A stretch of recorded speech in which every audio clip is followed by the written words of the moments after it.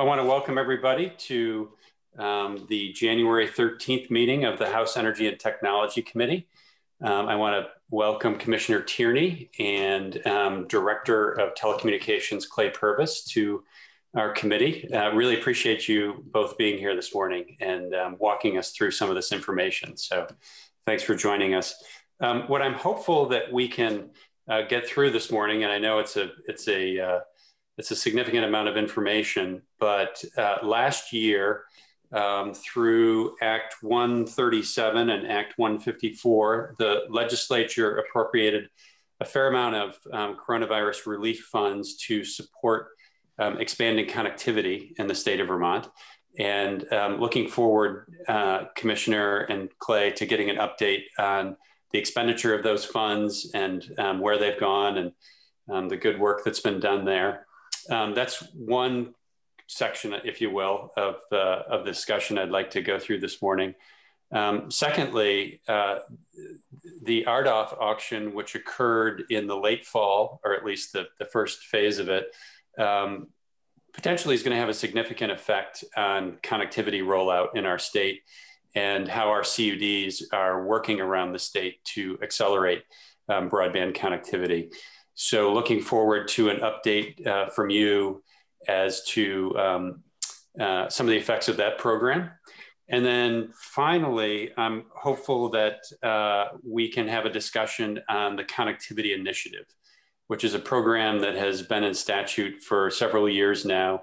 And just as kind of foundational education for our committee, and frankly, an update for me as well, what the status of the Connectivity Initiative is, some of the programs that operate within that program would be a helpful kind of refresher, I think, for the committee and for me as well.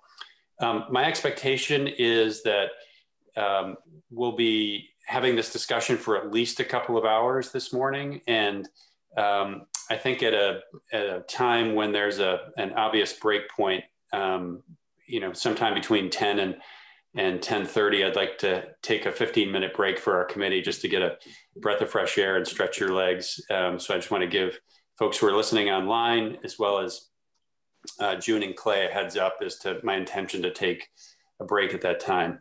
So welcome, Commissioner. Welcome, Clay. I know that the Department of Public Service has been doing Herculean work in the last 6 months. At great personal cost. I've been in touch with you and other members of the department in recent months, and it sounds like there's been a lot of 18-hour days put in by people in the Department of Public Service. You two particularly, and I know other members of your staff, and want to express my appreciation for that and appreciation for your being with us this morning. So welcome. Thank you so much, Chair Briglin. And I just have to say, I so appreciate your taking a moment to say that, because I know from past times when you've said words like that, it's meant a great deal to my staff. At the end of the day, we all do this because we love public service as much as all of you do.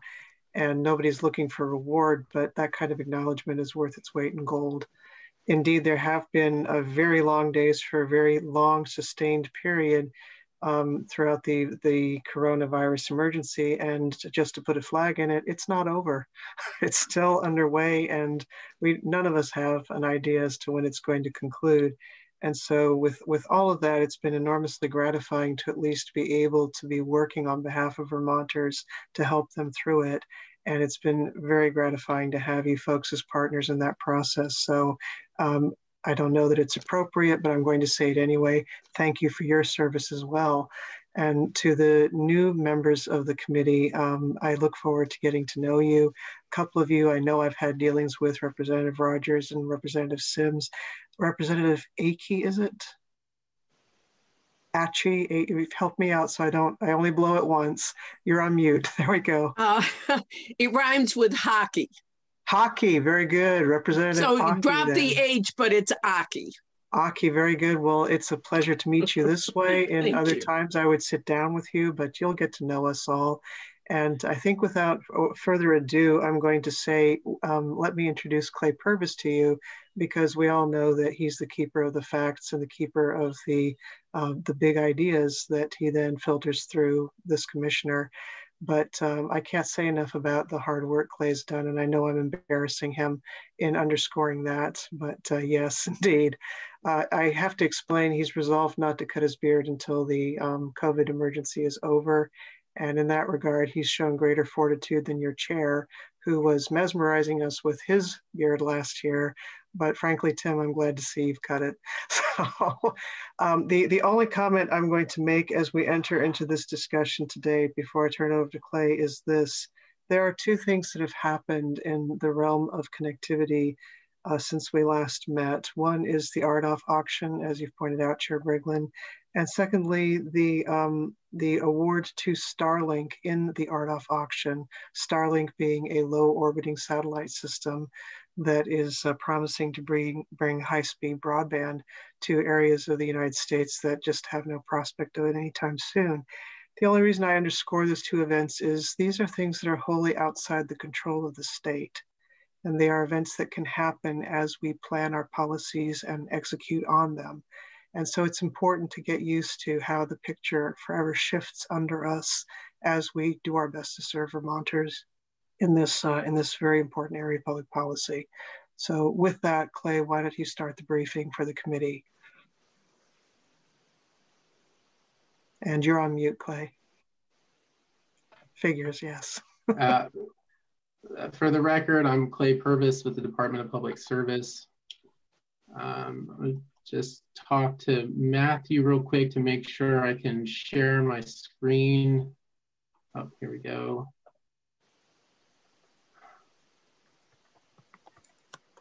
Bear with me for a second here.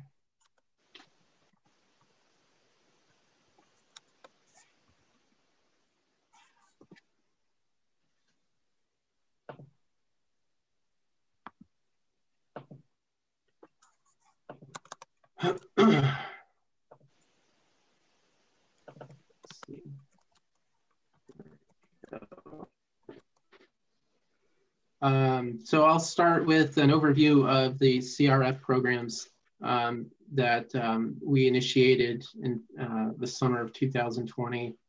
As you recall, you all enacted Act 137 that included several broadband and telecom related provisions. And I'm going to start by apologizing for the dense material. This is not a fun presentation, but it's very descriptive of what money we received and what we did with it. There were several programs that, yeah. Pardon me, Clay. Could you increase the magnification of that a bit? Absolutely, yes. And I did send this to Matthew, so if you don't have it, I'm happy to send it directly to you now so you can look at it on your screen. Much better, thank you. We started 5 programs under Section 13. To do this, we'd received a little over $17 million. The line extension customer assistance program, the Get Vermonters Connected Now initiative, the COVID response temporary broadband lifeline program. We were able to spend money on the connectivity initiative, which we'll talk about in detail later, and then the Wi-Fi hotspot project. In addition, we received $800,000 for the Connected Community Resiliency Program. This is a grant program for CUDs. That appropriation was later expanded under Act 154 to $2.3 million. And then Section 15 appropriated $500,000 for a COVID response telecommunications recovery plan. We completed that project with $475,000. And I think many of you were in attendance at the couple of hearings that we held in December, but that plan is published on our website. There's a link here on this document to that plan. that you can take a look at. And then lastly, $466,500 is appropriated to us to provide assistance to public access television stations, and we've done that. Talk about a little bit about the line extension program. We were allowed to spend up to $2 million on this. We did put $2 million into the line extension program. Under the line extension program, any location that does not have internet service of 25.3 would be eligible. The residents applied for the program. We would provide them up to $3,000 to afford a line extension. The vast majority of line extensions were done through cable companies. We did quite a few also through EC Fiber and Waitsfield, Champlain Telecom, and a couple of other smaller providers as well. But many of them were done through Comcast and Charter. We ended up doing line extensions to about 260 consumers. We spent about $545,000 in total. The biggest limitation that we found in rolling out this program was the time frame. We issued our guidelines at the end of July, started taking applications. We received well over 400 applications. The cable companies could not promise to do all of the qualifying applicants by December 30th. So it was a first come, first served basis, but for about half of the applicants, we had to tell them, we can't do your line extension by December 30th. And as you know, the CARES Act money disappears December 30th. Now that of course didn't turn out to be true. On December 27th, the president enacted legislation to extend the CARES Act. But up until then, we had to assume that December 30th was the end of the line. So we're able to do 260 consumers. We have another at least 200 consumers that we would love to be able to go back and do their line extension in 2021, assuming we have the authority to spend that CARES Act money. Clay, this is Tim. Yeah. Just to be clear, the roughly 140 applications that were not awarded, those were for timing reasons? That work couldn't get done in time? By and large, timing reasons. Some applicants were not eligible for one reason or the other. I think Vermont saw an influx of people moving here. Residency also proved to be a difficult hurdle. It's fine if you do live here, but we didn't want to wire second homes, ski chalets, and that kind of thing. So we limited the program to your primary residence. And yep.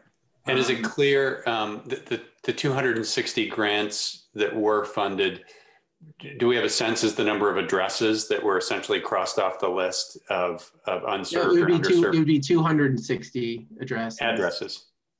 Yeah, yeah.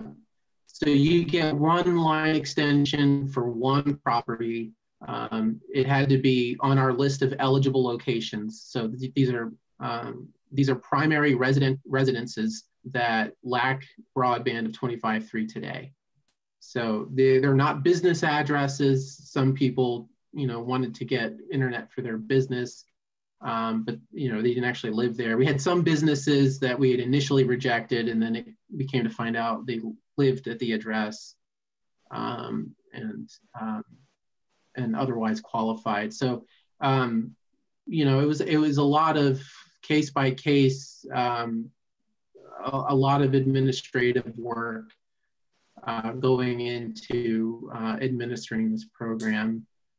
But by and large, we got information from the cable companies or from the fiber providers saying, look, we can't reasonably do this by 12/30. this is not doable for us. So okay, we couldn't thank spend you for money that. without that guarantee. Yep. Two hands up on this program. First, Representative Sims, then Representative Yantachka. And yeah, definitely just want to start with a deep appreciation for DPS and the incredible amount of time and energy you put into this and all the other programs over the last month. What a heavy lift. And so it's awesome to see that 260 customers were connected through this program. Do you have a sense of geographic distribution? I'm understanding that you had to be an unserved address in order to be eligible, but has any mapping happened to understand maybe if certain regions were better able to take advantage of this program than others, so that as we think about potential extension of this program, understand maybe what some of the barriers are to ensure that this program is working in all parts of Vermont? Sure. I think that's a great question. So Section 13 did require us to map the locations that we served through the program. So we have an interactive map on our website. I hope you can see this. I switched windows here, so if you can't see the map, let me know. And I believe that we have color-coded line extension. We're not seeing a map. You're not seeing a map. All right. I guess I will just share my screen and see. So we did create this map. I'm just looking to see if we put line extensions on here or if we have simply done it by company. It looks like we've just broken down things by company. So we'll have to get you that information and break out line extensions versus the other programs. So yeah, I think I would say there is a map on our website that shows line extensions, I'm pretty sure, because I was looking at it the other night. I just don't think we've provided it to the committee this morning. So while you're giving the presentation, I'm going to check on that. And if I'm right, I'll provide a link to it. Representative Sims. And as maybe a sort of related follow-up, I guess I'd love to hear a little bit about any thoughts that you all had about why some providers did not participate. And again, if it, was that just about timing and capacity within the organization and access to materials in order to do the work, or were there other barriers that we could alleviate if this were extended?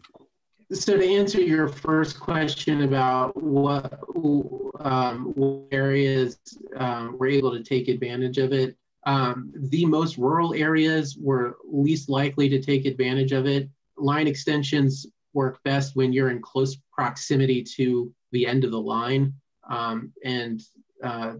As much as $3,000 is perhaps to you and I, it doesn't go very far when you're building broadband.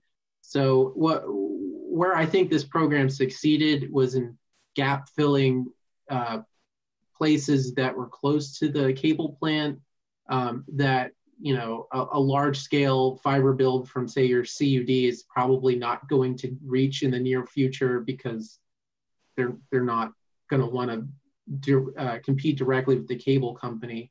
A lot of long driveways and other kind of weird situations like undergrounding where people were technically, on the cable route, but they weren't served because the line didn't go up their driveway. Those kinds of issues, private drives, that kind of thing. But where cities or towns where there's no cable plant, those residents were not able to take advantage of the program. As far as carriers choosing not to participate, there are a variety of reasons. For some of the smaller carriers, smaller cable companies, it was difficult for them to do this by the 30th. We have at least 2 cable companies that are sole proprietors in the state. So they are basically doing everything themselves. And so that became, you know, a heavy lift for them. Supply chain issues did delay many of our projects, both Connectivity Initiative and LECAP. A winter storm in December, for instance, took a lot of line workers out of the state. Supply chain issues and just getting contractors available. You know, we're doing a lot of broadband in a very short amount of time. I just don't think that companies and contractors were scaled up to do the amount of broadband that we were asking them to do on such short notice. Yeah, no one saw this coming. Thank you so much. Right, thank you. Mike? Let's see if I can go back. Can everyone see this now? That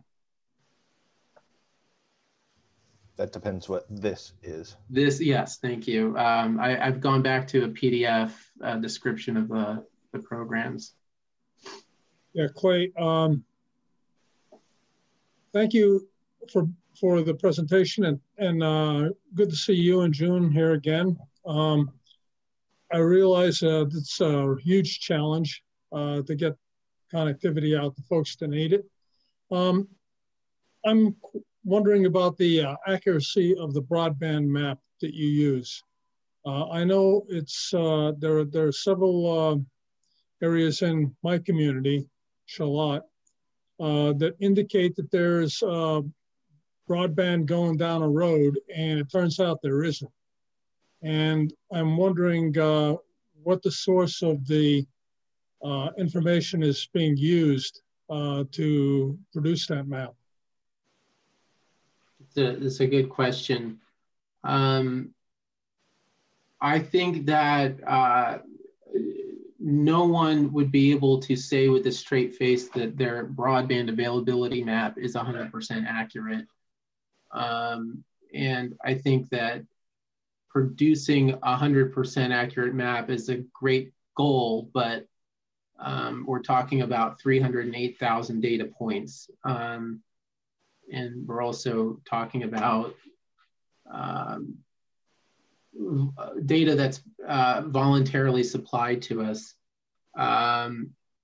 So there are mistakes. We have found mistakes through the years. We try to correct those when we find them. So if there are roads in Charlotte, please let us know, and we'll look into it. We have done this in a couple of areas. We'll go out and spot check as time permits to see what's out there. But the data comes from providers in a couple of different ways. We ask providers to supply information on locations that are served and unserved at various speeds through an annual data request. We also use data that is required to be provided to us from the cable company. So as you know, we have regulatory authority over cable video service. One requirement is that with their annual report every April, they provide us with a cable plant map showing where the cable plant goes. And we assume that any location within 400 feet of the cable plant is serviceable by the cable company. That's our most accurate data.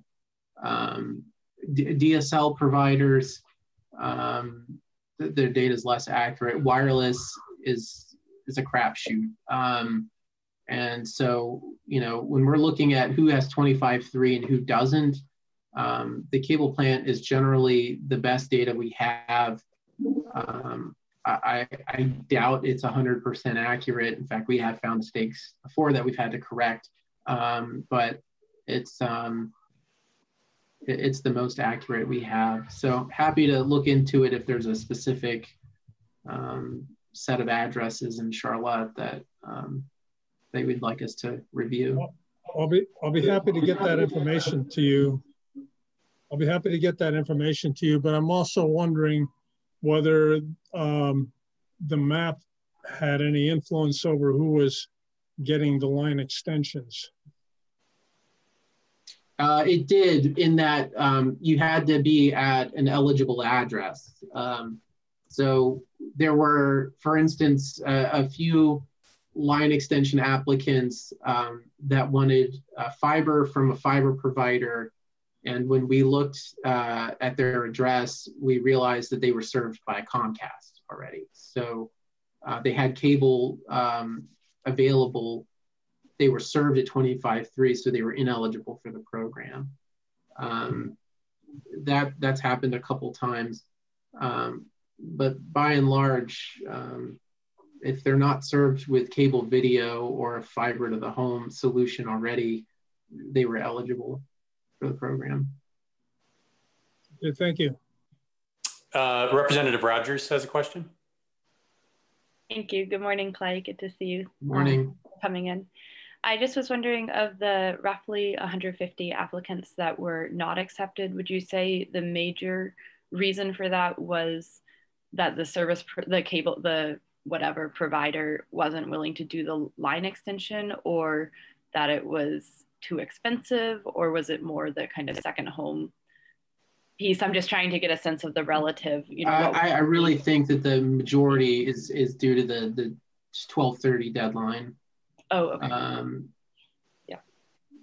This is applicant driven. So if the applicant is going forward with their line extension, the cost makes sense.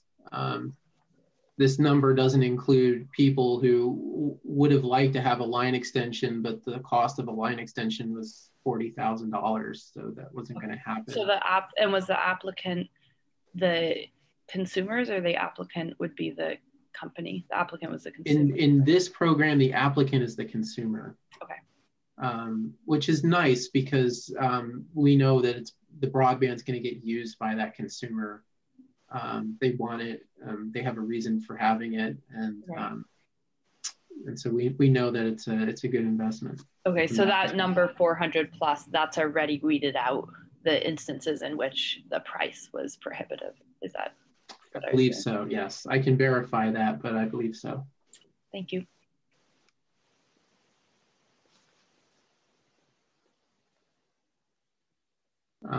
Sorry, I just didn't know if there was another question or if I should. No other hands in the queue. So. Oh, I think. Sure, I do have one more, if that's all right. Fire away. Clay, I believe my understanding is that households had to apply individually, even if the household and their neighbor were both seeking a line extension. Can you talk about how that went, and if that's how you would recommend initiatives like this move forward, or whether with more time it might be the sort of efficiency of allowing a road to apply together as one application? Yeah, I would put that in the lessons learned category. I think that there was, from our standpoint, there was quite a bit of herding cats. We did have several projects where the whole road, a group of neighbors wanted to apply, did apply. We were successful in some of those. Others, the projects got big enough where the cable company said, this is a big project. We're probably not going to be able to do this by 12/30.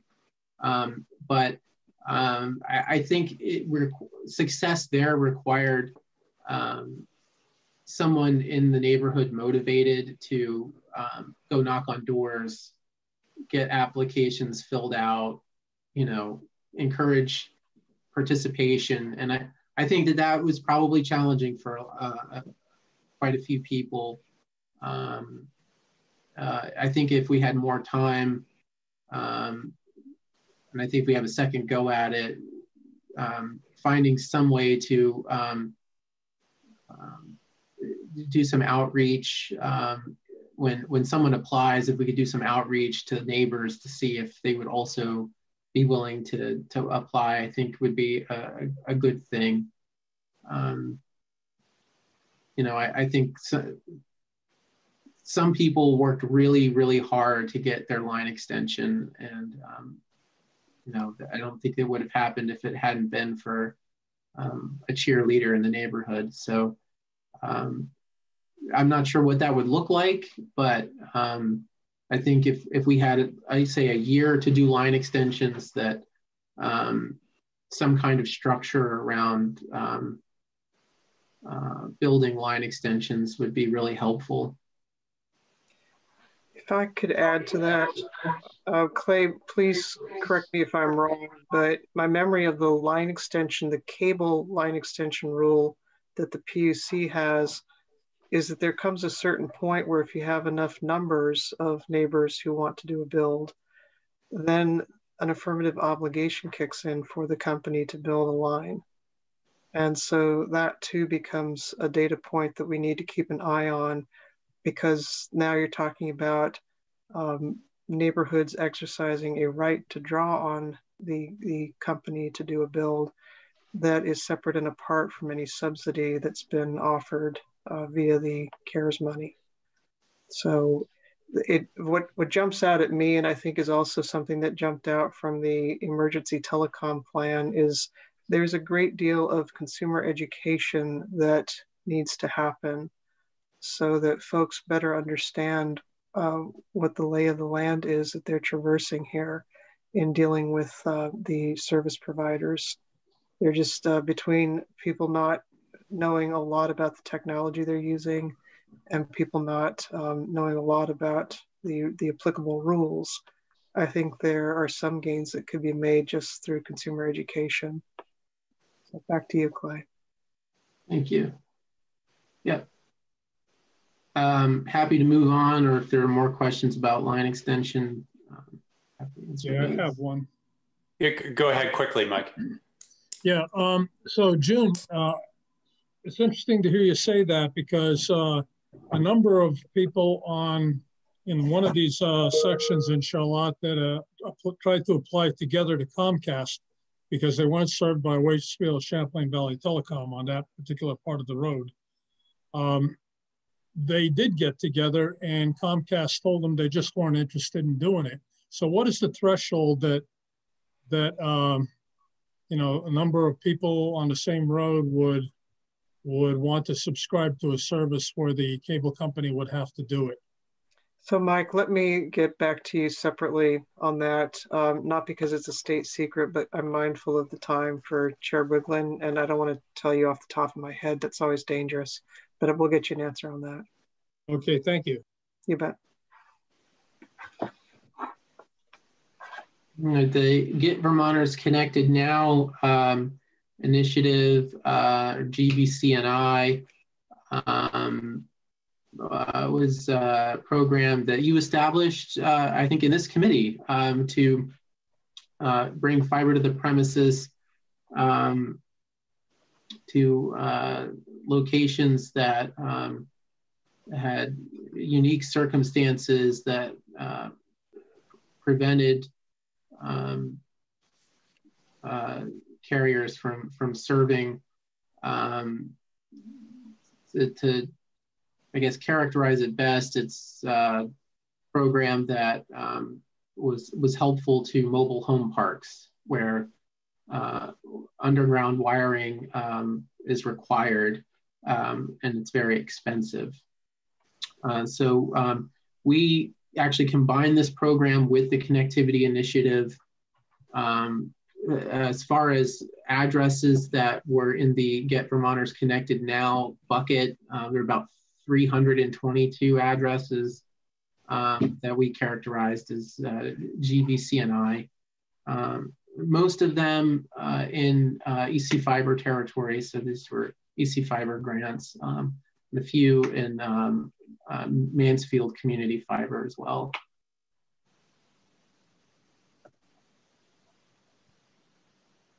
And then we have the connectivity initiative.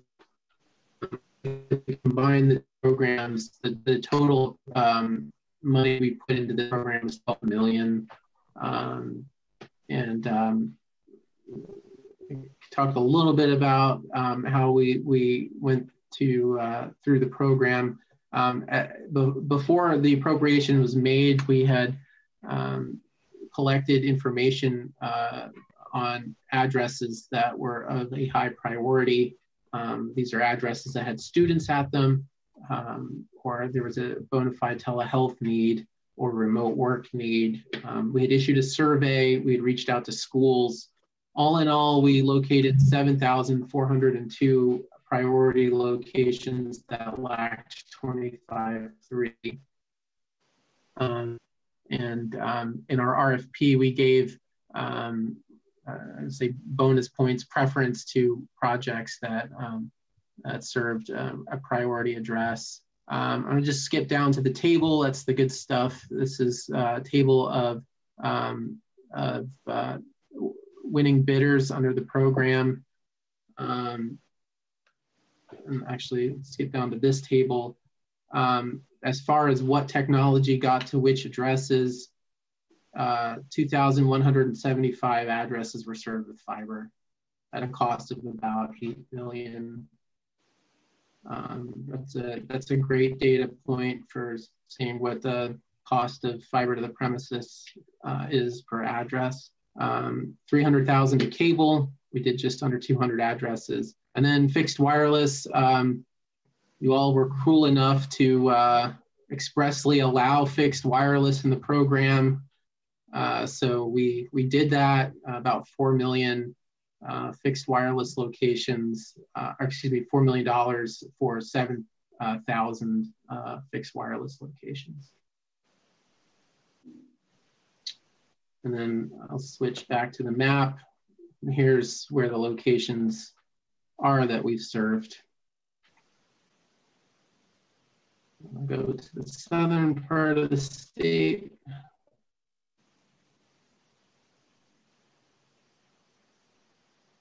You can take a look at this map in greater detail. The providers are all color coded here in the legend.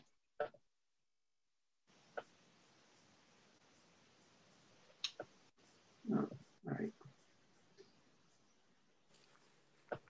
Clay, this is Tim. I just want to make sure I understand some of the numbers that you just laid out in terms of the eligible addresses and the ones that were actually ultimately served under this program. And I'm just going to go over a couple of these, play them back to you and make sure I understand.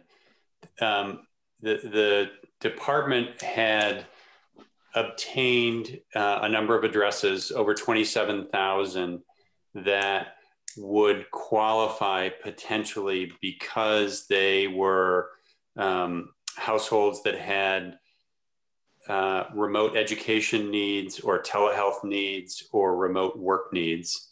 And of those 27,000, roughly 7,400 were identified as being underserved or unserved locations. Is that correct? So roughly a quarter? Yes. Okay. Correct. And then so yeah, we married our broadband eligibility data with the information that we got through the surveys in the schools. Got it. And then to the table that you share with us on page 3, the eligible locations that were ultimately served, and I think you total up that column to be roughly 9,400 addresses. Does that mean we're actually able to serve more than, well, obviously 9,400 is, but what does that 9,400 represent relative to those are simply, I've failed to put the number of priority addresses we've actually served here. That number is actually a bit lower. This is the total number of eligible locations. So simply locations that lack 25.3. And I now realize that I have not given you the number of priority addresses that we've served. So I'm going to get that number right now, and I will let you know when I have it. Great. So my recollection is it was about 1,500 priority addresses. And the priority addresses you're defining as those 7,400 addresses? Yes. Okay, so those are the priority addresses. And the 9,400 that were ultimately served through this connectivity initiative program, those were 9,400 addresses that lacked 25.3. They're not all in that priority address pool, but they're clearly addresses that lack connectivity. So, right, that's correct. Okay, yep, got it. I see Representative Sebelia's hands up. Laura? Thank you. And I'm having connectivity issues this morning, which is why I keep going off camera. So hopefully you can hear me. Clay and June, I know we've talked about this, but the VTEL, which was funded previously to provide connectivity to virtually every unserved address in Vermont through that 2009 ERA stimulus grants, appears here now. And I think it would be helpful to explain why that is. Yeah, I'm going to go into kind of the history a little bit. VTEL received a grant during the ARA stimulus years, so around 2011, received a grant, I believe a little over $33 million to deploy a wireless network throughout the state of Vermont. The coverage area of that network was about 2/3 of the landmass of the state, the geographic area of the state. As I think we found out, not everyone who was in that quote ERA service territory was able to purchase broadband from VTEL.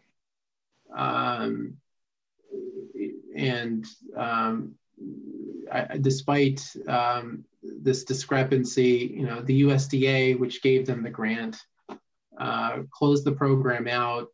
It was considered a success by the USDA. And I think many people still could not get service as a result of that. The requirement on VTEL was that it would provide 728 kilobits per second down, 200 up in that ERA service territory. And we had initially, when we started the connectivity initiative, we had initially excluded locations in the ERA service territory. But as the program requirement required less than the minimum 4.1 that we ended up requiring, those addresses were put back on the table. In this latest round, we were seeking broadband service of at least 25.3 to these locations, which requires VTEL to upgrade its system. And so they are using new radios and new spectrum to do that. To ensure that we don't have a repeat of that, we required all wireless carriers to do speed testing at each individual location that they propose to serve, and produce those results to us in order to close out the grant. So VTEL is doing that now. The other wireless carriers are doing that now. Requires them to go around with specialized equipment and sit in the yard of each address and do speed tests. They have to test all the locations. If speed tests fail at 15% or more of the locations, they forfeit the grant. So we're not going to pay out if a wireless company does 84% of the grant. We're not going to close that grant out. For failed speed tests between 100% and 85%, we reduce the grant award by the pro rata share for the failed speed tests. So if 10% of the tests fail, then they only get 90% of the award.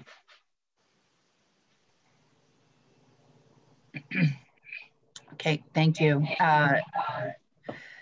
Just wanted to follow up just for clarity. So the wireless providers are self-certifying. If they self-certify that they are not providing service to these addresses, then their award will be diminished. If we go forward in the future in 2 or 3 years, so addresses that they are reporting to have served will now show up on state maps as covered. Yes? Yes, assuming that they have proven. So I would say it's more than self-certified. I mean, they're doing the speed test themselves, but they're providing the underlying data to us to show that there's a speed test. Our plan is once all projects are closed out, we will be sending mailers to these addresses, notifying residents and businesses at these locations that broadband has been provided to your location, and it'll provide information to go to our website to see which provider, how you can sign up, and if there are any issues, please let us know. I think this is an important way to make sure that customers who want this service, who've been guaranteed the service, can actually get the service. And if that yields problems, we'll look into it. Okay, and so in the future, if we have Vermonters who are identified as having received this service and they're unable to access this, but the payment has already been made, what is the state's remedy for that? Is there ability to claw back? There is. So the grant requires, once constructed, the grant requires that the company provision service to that address for 5 years. So that would be a breach of the obligation to provide continuous service to that location for 5 years. So that would, I would think, be grounds for clawback. Okay. I should have also prefaced by saying to both you and Commissioner Tierney, thank you as well for all of your work. As you know, I have a lot of passion around this. It is not around your work. I have some concerns which about these wireless awards that were made. Would you say in an area where we've seen, like a CUD area, like for instance, one of the CUD areas in Southern Vermont, where we've seen these new awards put in place for wireless addresses, would you see that that will be helpful in reducing costs for getting to the last mile throughout that CUD territory, or will that increase costs for getting to the last mile? I think as far as technologies that a fiber to the home CUD is competing against, wireless is probably the easiest to compete against. I think that most consumers, if they can afford the wired option that they're being offered through the fiber to the home provider, they'll take it. It depends on the wireless carrier too, what the cost of the service is, and what consumers are doing with the product. Wireless, one way they manage their network is through data caps. And we ranked data caps in the RFP, even with the kind of strikes against wireless. As you can see from this chart, it is so much cheaper to do wireless than fiber to the home. You know, so I think there's an argument for and against wireless. The for is it's a cheap way to get everyone something, but you know, in the short term. The argument against wireless is if your long-term goal is fiber to the home, you are undercutting that long-term goal, because you will have some people who are fine with keeping they just want the cheapest product. They don't care about what the fiber can do. They just want to pay the least amount of money for broadband. Okay. And so if you want to roll out fiber, you are somewhat undercutting yourself in the long term by doing a short-term wireless fix. The second thing I would say is that this time last year, we really didn't know what SpaceX was going to do. We now know SpaceX is coming in 2021. And that is wireless. It's low Earth orbiting satellite, but we may find that 6 months from now, the entire state is blanketed with usable wireless. And so why invest in future terrestrial fixed wireless if Starlink is already covering it?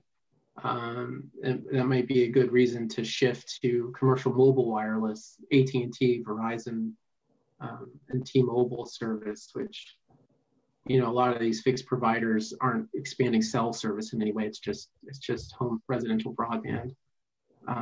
So.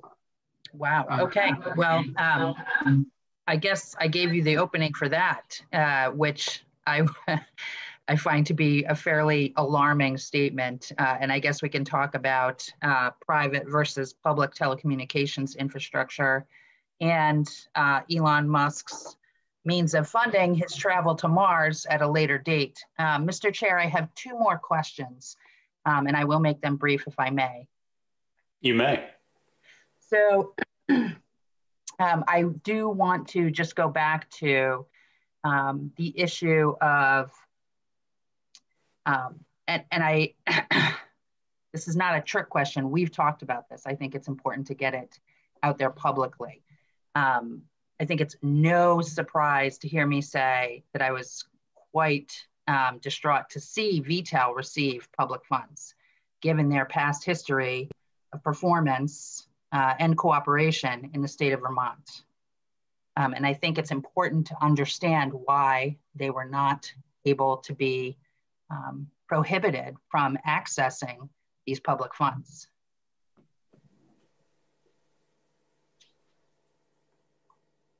So that is my question. Could you have prohibited them from accessing these public funds?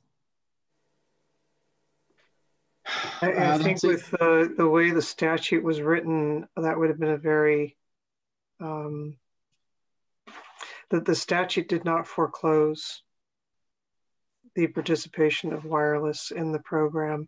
For the department to have prohibited that, I think would have required a basis that is founded in the public record that goes beyond perception. And it's important to keep in mind that VTEL, at least in the eyes of the agency that was administering the grant that from many people's perspective failed Vermont, the USDA grant, from the perspective of that agency, VTEL actually successfully met the terms of that grant, and therefore is a company in good standing as far as the USDA is concerned. And the record in Vermont is that VTEL is also a company in good standing. If you go to the Secretary of State's office and the like, if you check their record in front of the Public Utilities Commission and the like.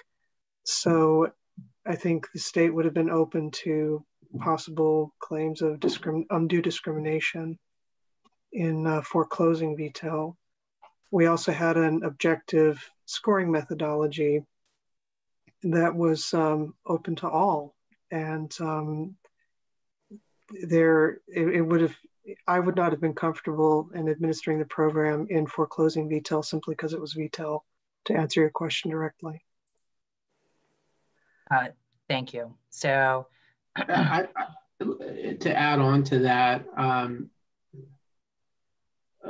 think VTEL, as June pointed out, is not in default of their USDA grant. I'm not aware of any other grant that they are currently in default of. Wireless, this is the wireless industry. I mean, oversubscription is a business model that they employ across the board. RF is an inaccurate and imprecise tool.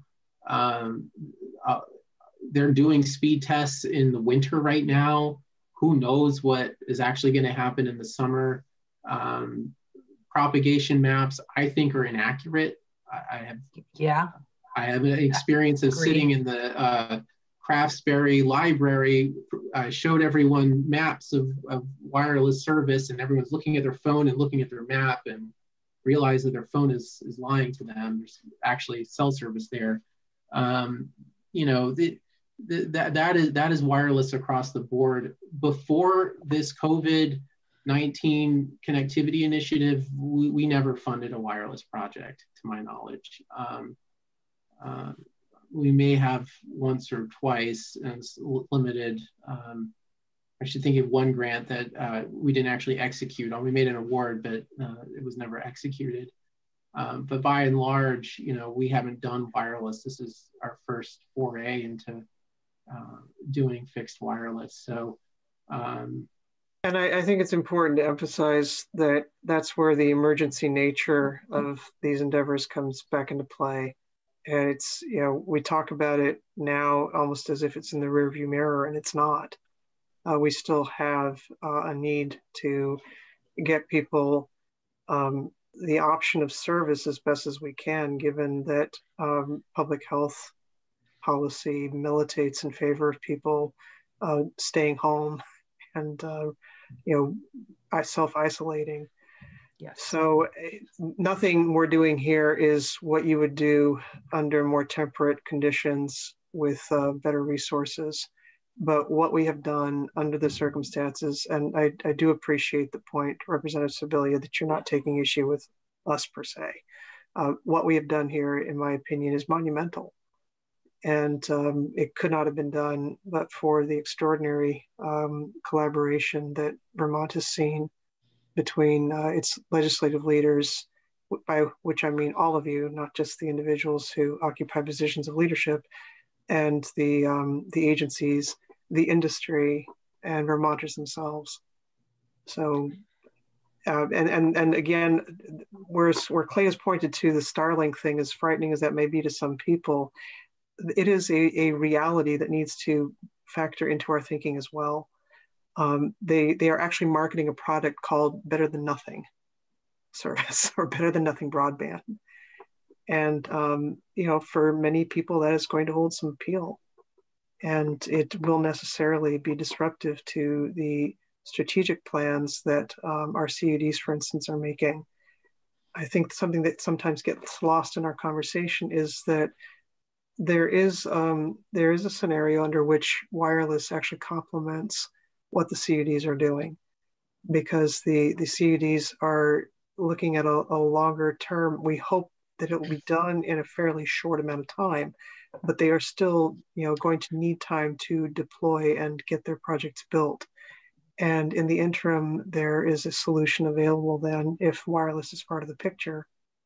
And it also has the added benefit of being equipment that can be redeployed for other purposes if and when the business case for the wireless disintegrates, because the CUD has successfully built out.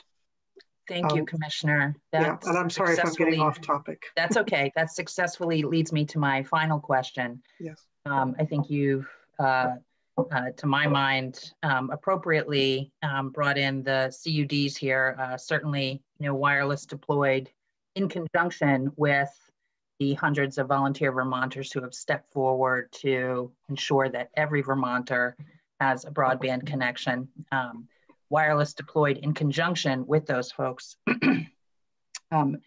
is less disturbing to me, because I expect that those folks will have accountability to the last mile.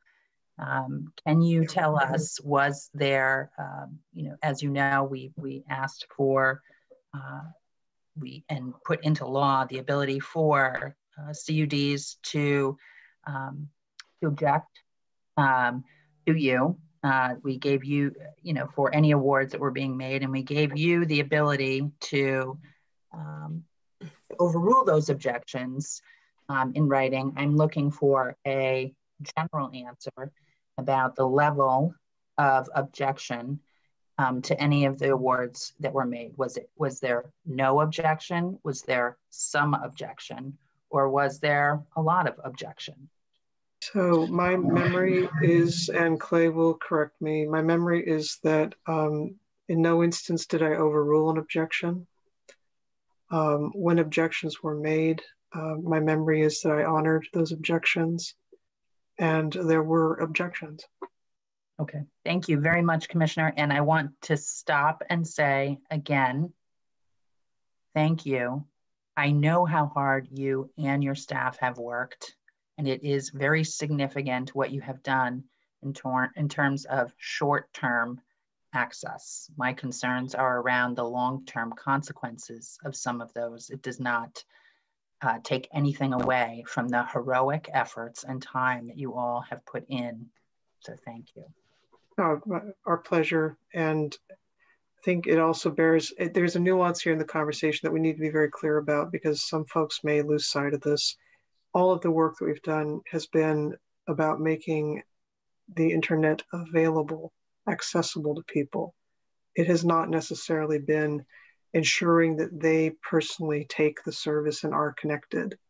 And I just need to be sure that people understand that. There is an element here of choice. People at the end have to decide to take the service or not. So. Representative Sims, did you have a question? You have a few, thank you. And appreciate the Commissioner's comments there at the end. I would also maybe add to that, not only choose to take advantage of it, but also have it be affordable so that they are able to take advantage of it. And also just really appreciate the discussion around this tension around, long-term network building, short-term wireless, and share some of the concerns around that tension.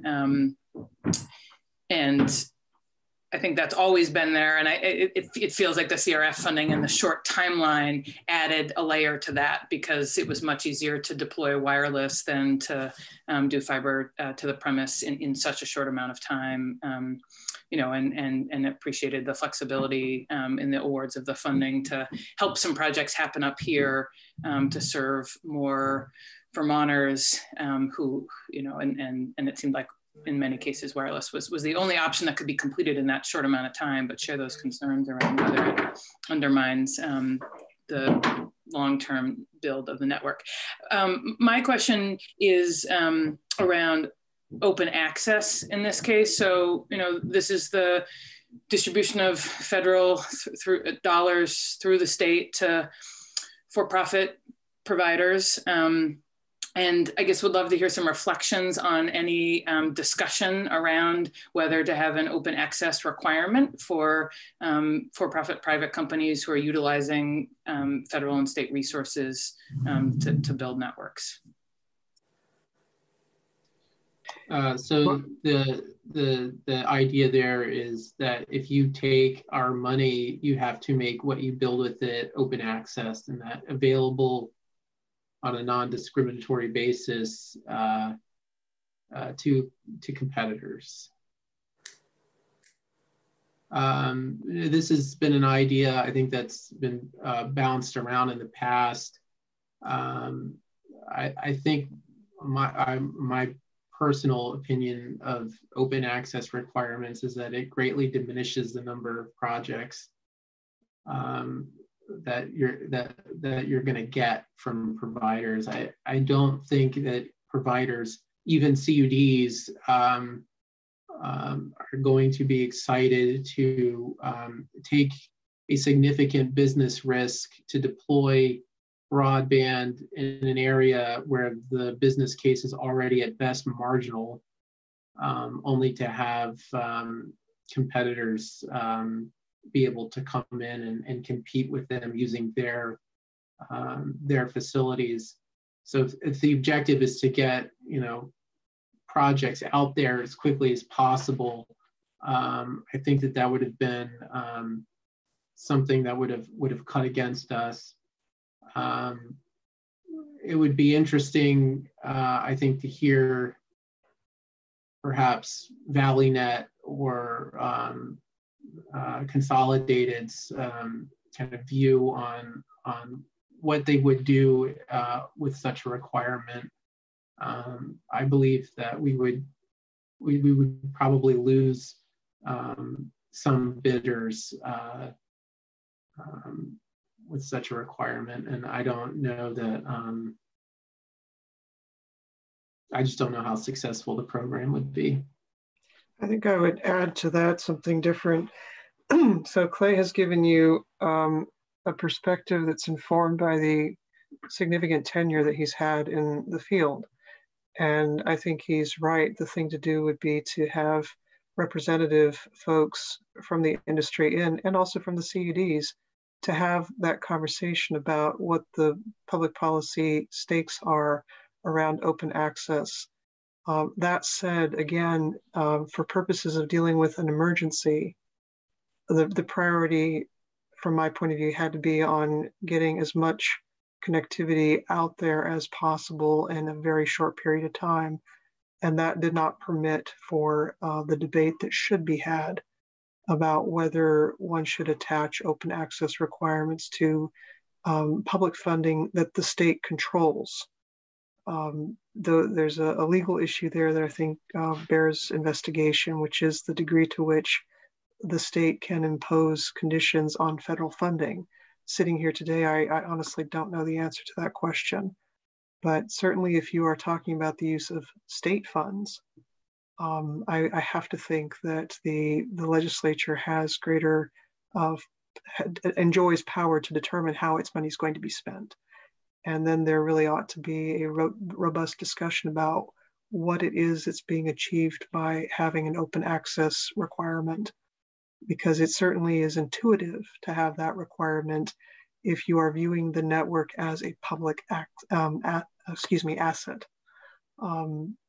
It does run counter to this infrastructure being deployed and managed in a competitive market environment. And it's significant that the federal government, which at least for now superintends that competitive market environment, has not seen fit to impose that requirement. That's really the rub. How much can a state countermand in an area where the federal government has preempted? There's also there's also a history of open access with the 1996 Telecom Act. It imposed wholesale requirements, i.e. open access requirements on the largest telephone companies.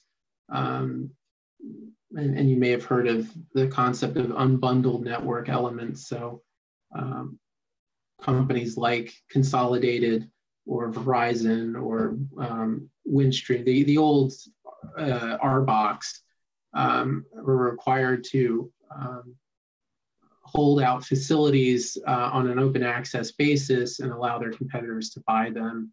And a lot of, a few broadband providers bought, the last mile loop or other network elements, or leased them from the telephone company at wholesale rates, and these rates were regulated by the PUC and by the FCC, PUC in every state and the FCC. But competition, that died on its own, and competition really became between different technologies. So different facilities-based providers were providing competing services. Cable companies were competing using the cable plant, wireless companies using their own wireless networks. And you didn't really see startup companies leasing last mile loops to provide competitor DSL in the incumbents network. And just one, thank you for all that. Just one final, just want to confirm my understanding that all of the connectivity grants have been completed because of the timeline of that funding. There's still a phase of ensuring that the level of service expected is being offered. And then there's an ongoing commitment to continue to serve those addresses for 5 years. Is that correct? No, several of the projects are still undergoing. There was an exception to the CARES Act for supply chain issues, so you could continue incurring costs in 2021 due to supply chain issues. With the federal extension, that's no longer an issue, but several companies were experiencing those kinds of supply chain issues and were not finished with their projects. Many of them have finished. Many of them are very near completion as of 12/30. So we're working on putting together a list of where each provider is. Just to name a few that are done deploying, VTEL is done deploying. They are doing their verification. Waitsfield, Champlain Valley has done most of their projects. They had different projects that they finished. Charter's finished, Wireless Partners is finished, EC Fiber and Franklin are finished. That leaves the remainder of these companies are still in progress. So the timeline did prove to be an incredible challenge, and thankfully the federal government has extended the timeline. We're just now dealing with the state sunset provision. And you fully expect all the projects to be completed by that revised timeline, and they'll be absolutely, yeah. I mean, I think most of them are going to be finished this month or next month. So Clay, why don't we get through the remainder of your memo? I think you've got another page or so to go and a couple of programs. And one data point I think I'd like you to share with us at the conclusion of this is how much money remains unexpended out of this, out of the appropriation from these programs, and what the status of that is. And then we'll take a break before we move to the second half of the testimony. Absolutely. Broadband subsidies, someone mentioned affordability. We created a temporary broadband subsidy program. And I'll be quick about this. Given that the department was doing an arrearage program for electricity and gas and telephone, other utilities, we decided to piggyback on that program and offer a subsidy more or less in the same format. Unlike the arrearage program, you didn't actually have to have a broadband arrearage. We just provided a $40 a month credit to eligible applicants. Eligibility depended on having a COVID-19 related hardship, such as loss of income due to the COVID pandemic. We ended up giving subsidies to 2,935 applicants and spent $921,000 so far in the program. I believe there are still a few applications that have been awarded but not processed yet. So I imagine that number is going to increase a little bit, but that is the spent to date amount for the broadband subsidy.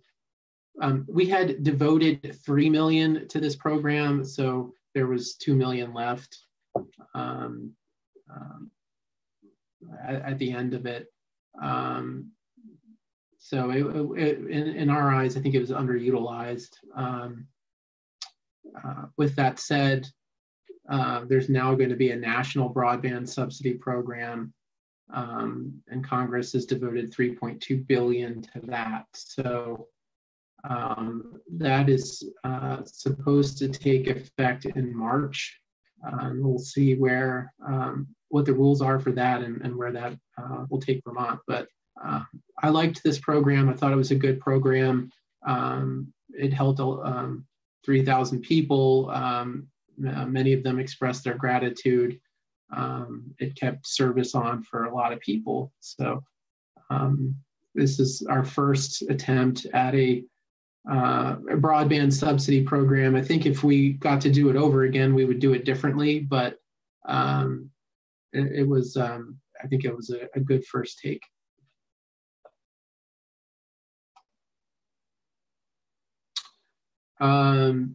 This is the COVID-connected community resiliency program. These were grants made to CUDs. We obligated just under $1.4 million. You can see what we gave out to CUDs here. I think this would be more appropriate if Rob Fish went over this material tomorrow. He can tell you exactly what each CUD did with their grant. There was 2.3 appropriated for this, so there's still about 800,000, more than 800, about $1 million left on the table for that program. And then Wi-Fi hotspots. I know this is not the legislature's favorite, but we did continue with that program. Here's the map of the Wi-Fi hotspots we ended up deploying. So you can take a look at that. What's left, I don't have the specific numbers available. It's about 3.9 million though. I can get you those numbers. Mike, did you have a question? Sorry. Yeah, going back to the broadband subsidy, Clay. Yeah. That's not a program that was specifically called out in the appropriations we made with CRF funds, right? It was. We were allowed to do a COVID response temporary broadband lifeline program. We took lifeline out of it because that's, that's okay. So you said a trademarked FCC program. We didn't want to confuse people. Right. So you said it was underutilized. I was wondering how did you get the information out that people could apply for this? Several ways. We advertised it. The carriers reached out to folks who they had an arrearage. We worked with the CAP agencies. We had material on the state's main COVID response page. We did front porch forum ads as well. And was this a case where you had to be at least 60 days overdue in your payments? That would be the electric gas arrearage program. You didn't have to have an arrearage of any kind to take advantage of this program. All right. Just meet the eligibility requirements, such as an economic hardship due to the COVID-19 emergency. Okay, so when this new federal program rolls out, you said it was 3.2 million? Billion. Oh, billion. Okay, what would be Vermont's right share? here. I don't think that there's going to be, it's not going to be divvied up by states. It's going to be run by the FCC through its contractor, USAC. And USAC will, in all likelihood, run it the way they run the current Lifeline program. State providers will have to agree to provide the service, and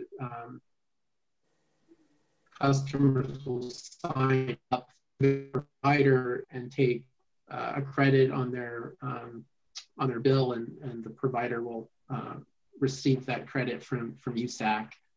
Just the way I imagine it'll work the same way the Lifeline program works today. The reason I say imagine is because the FCC hasn't written rules on the program yet. So there are a lot of open questions as to who's going to be eligible, how they're going to verify eligibility, how they're going to verify provider participation in the program, and issues around auditing. With the traditional Lifeline program, the state has a role in designating eligible telecommunication carriers. So that means designating the carriers who can participate in the program. It's unclear at this time whether the state PUCs will have that same authority, responsibility for this particular program. So I guess I'm wondering how people are going to know that they could take advantage of this, or you said the eligibility requirements still have to be defined. Is that going to be a function of the whatever that federal government agency is that you mentioned, or is that going to be a state responsibility? Or it's an appropriation directly to the Federal Communications Commission. So the FCC will determine eligibility based on the appropriation. USCC. They've issued a notice of proposed rulemaking already. They issued it last week. So we plan to comment on that in that proceeding. But it'll be ultimately up to the FCC how it's rolled out. And that'll get pushed out through customary channels. The Lifeline program that exists now at the federal level, Mike, that gets pushed out through the carriers and also through agencies like mine in their consumer education channels. So that's how you can expect to see that out there. Right. Economic Services has a role. Yeah. Carriers have advertising obligations that they have to meet to maintain their designation. It'll in all likelihood kind of follow that same path that the Lifeline program is following. So Mike, I would suggest that you bookmark that question. We're going to have consolidated in on Friday this week. I know that those folks are thinking about this program, even though it hasn't been fully rolled out yet. And other providers that we'll be speaking with in the coming weeks, I'm sure also are going to have views on the utility of this program, how easy it's going to be for them to use. And so I would say that you should bookmark that question. Clay, you had presented, I think, to the Joint Information Technology Oversight Committee a document back in December that basically was a table that showed of all these programs you've talked about today, which ones had unexpended money. It totaled up to, I think, about $3.9 million. Yeah. That might be a document that we quickly refer to when we come back after our break. Matthew, sure. I'm going to suggest we take a break right now until 10:35. If members and guests want to mute their Zoom rooms and turn off their cameras, and I don't know how you put us on pause, Matthew, but why don't we reconvene at 10:35, and we're on break right now. We're going to start up again. It's now 10:35, and just in the last 30 to 45 seconds, I was asking a question of the commissioner with regard to the $3.9 million of unexpended funds from Act 137 and Act 154. The bulk of those monies were in the line extension program, the broadband subsidy program, and there was also some money in the pool of funds that was dedicated towards CUD infrastructure and planning. But I wanted to get clarity on what the path is for those funds now. Do they come back to the state to potentially be reappropriated? Anyway, I'll give June, you and Clay a chance to answer that. Yeah, so that falls into my bailiwick, and I'm afraid I don't have all the answers. I can only give you the insight into the part that I'm able to see. Within the administration, I am certainly advocating for this money to be left for its intended purpose. The only reason why it hasn't been expended is the main reason it hasn't been expended is because of the time cliff that has since gone away. I hedge on that just a little bit because when it comes to the broadband subsidy, that was a bit of a surprise to me that we didn't have the uptake I anticipated. So, and now with the federal program coming through via the FCC, I think that may be ripe for reconsideration. It's not clear to me, though, that I'm actually going to be able to keep that money because the administration is looking at its options. And of course, as you know, you folks are having a discussion as well. And I really don't have any visibility into that, except to say that, to my knowledge, the folks I've been dealing with on CARES Act money who were proponents of these appropriations, both in the House and the Senate, remain supportive of seeing this money dedicated to that purpose. But you know better than I what the vagaries are that attend the reappropriation process. So long way of saying it's entirely possible that the money will revert for completely different purposes and remains available for expenditure by the state through December of 2021. Yep. Okay. Thank you for that. So I would like to shift the discussion now to RDOF. But I just want to confirm with you, Commissioner, and Clay, or other members of the committee, if there are any questions, final questions we want to cover before we move away from Act 137 and Act 154. And if not... Tim, the only question I have is, as you know, we've been talking about the sunset provision in Section 13 of Act 137, and I had some emails that I traded with Maria last night about proposed language, but I've lost the thread as to what the status of that is. If you know, that would be great. Yes, so that's not something that our committee has discussed yet. There was some kind of back and forth amongst the committee chairs of jurisdiction about the sunset provisions on that connectivity initiative program and how to deal with that. That is still kind of a work in progress. It'll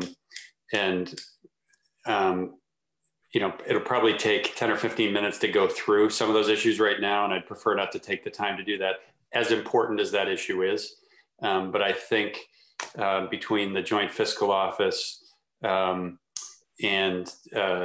some of the Senate committees and House committees involved with that, I'm hopeful we have a path to make sure we're on terra firma on that. So let's move to the RDOF program right now. And I don't know if Clay or June, you're going to take the lead on that, but I'll hand it back over to you. I would ask Clay to brief the committee on it. And I think we have a map for it, don't we, Clay? We do, and I'll share my screen again, and we'll put the map up. There's just one thing I want to say about this, again, to reiterate. The Rural Digital Opportunity Fund was set up by the Federal Communications Commission, the federal agency of jurisdiction over telecommunications matter. And this is something that is wholly outside of state control. They set the rules, they make the decisions about how to disperse the funding that's available for rural digital deployment, meaning connectivity. And we at the department have taken every opportunity we've had to advocate on this front and to impress upon the FCC the need to better partner with the states in order to make sure that these resources go where we think they're needed. As the FCC has been very gracious in making itself available to be heard by me, or better said, for me to make myself heard. But it's important for you to understand that we are reporting a state of facts to you here. We are not reporting to you policy preferences that the department has or that the Vermont legislature has. This is a reality of federal preemption, and we need to work with it. So go ahead, Clay. Sure, thank you. So as June said, the Rural Digital Opportunity Fund is a program established by the Federal Communications Commission. The program last year is funded through the National Universal Service Fund. So if you look at your telephone bill, you'll see a charge levied by your provider for the USF, and that money gets spent on several programs. This is one of them. The commission set up RDOF into two phases. Phase one, they are proposing to serve uncontaminated census blocks, and I'll talk about what that means in a minute. And then phase two will be decontaminated census blocks. A contaminated census block is a census block that has one location served by a provider at 25.3. So the way the FCC does mapping, a little different from the way we do mapping. They don't use individual locations, buildings. They don't look at individual locations. They look at these things called census blocks, which are these geographic territories established by the Census Bureau for taking the census. And they don't look the same. They look like what you see here, blobs. How the Census Bureau determines what the blobs look like, I don't know, but there are about 15,000 census blocks in Vermont, and providers were encouraged to bid on individual census blocks to provide service. So phase one were the census blocks where there's no provider doing 25.3 whatsoever. Because their mapping at the FCC is so bad, they've decided to punt on how to serve the contaminated census blocks until they figure out mapping. And the recent COVID relief bill passed by Congress this past December provides the FCC with $65 million to fix their mapping. So they now have the money to implement a program to do a better job mapping. And once they finish that, then they will attempt to serve the contaminated census blocks. The phase two will take place in years 6 through 10 of the program. So we're going to be in phase one for the first 6 years. So this auction that happened this past October was just for uncontaminated census blocks across the country. And here are the results. I'll scroll down so you can see the legend. I've provided this map to Matthew as well, so you should have a copy of it. We have 4 companies. CCO is Charter or Spectrum. Consolidated Communications took the lion's share, and then NRTC Phase 1 is a consortium of electric co-ops along with our CUDs. So there's a successful CUD bid here, and then Brown is the SpaceX. So you can see that SpaceX got little bits and pieces of the state, and if you look at the national map, they got little bits and pieces of were the biggest winners across America with about $800 million in direct support. SpaceX is going to be doing satellite, so sorry, it's telling me the internet connection is unstable. The CK reference to companies that would provide gigabit service. So both Consolidated and the NRTC consortium bid in the gigabit tier. So they're going to be providing fiber to the home to these areas. So the blue and the green areas you see here are going to be fiber to the home. and I'll scroll down to southern Vermont so you can see what southern Vermont looks like. That middle area between Brattleboro and Bennington is going to see a lot of fiber to the home. And then in Northeast Kingdom, things are interesting because both Consolidated and the consortium were bid heavily and were winners. So it'll be interesting to see how these networks are deployed to meet the requirements of the program. The bidders have 6 years to deploy service. So this will be likely rolled out in the next, obviously, 6 years. Hopefully we get it before then. Consolidated, when it did CAF 2, did complete the projects ahead of schedule. So we may have that to look forward to.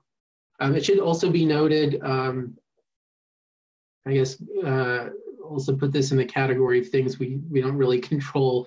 Consolidated is making a substantial private investment in fiber to the home. They're going to upgrade 200,000 locations across the state with fiber to the premises outside of this program. That'll probably be largely an overbuild of the cable network. So they'll be competing directly with cable companies. But that is going to occur over the next 5 years and will dramatically increase the number of locations in Vermont that have access to fiber to the home. So between those two things, we're going to see an incredible amount of fiber being deployed in Vermont over the next 6 years. Also wanted to point out that, let me go back to, how do I stop share?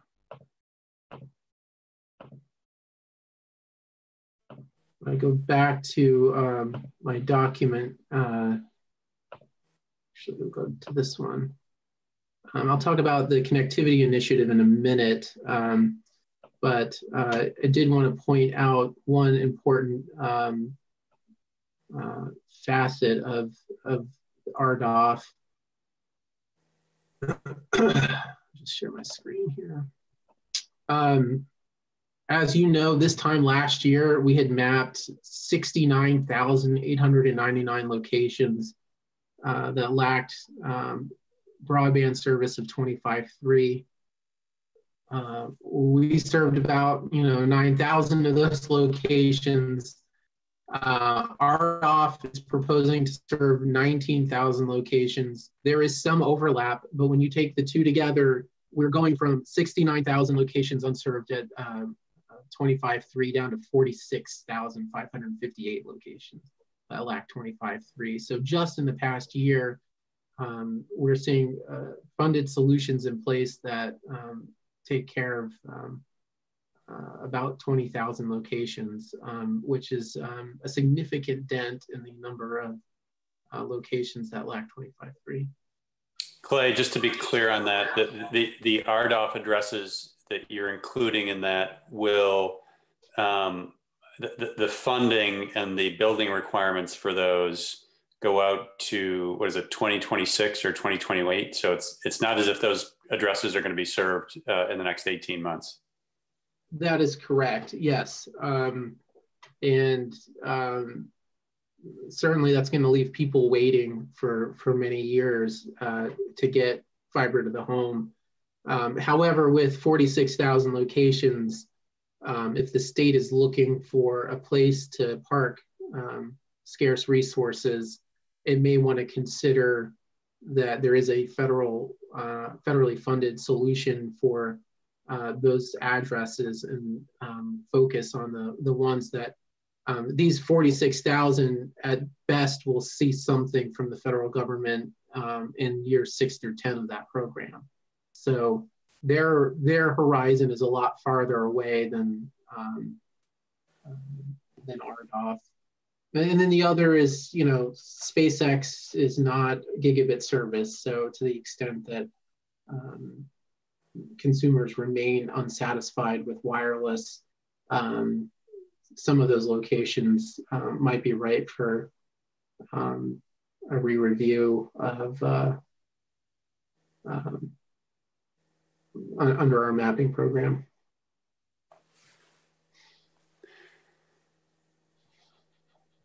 So Clay, this is more of a rhetorical question because I know the answer to it, but the RDOF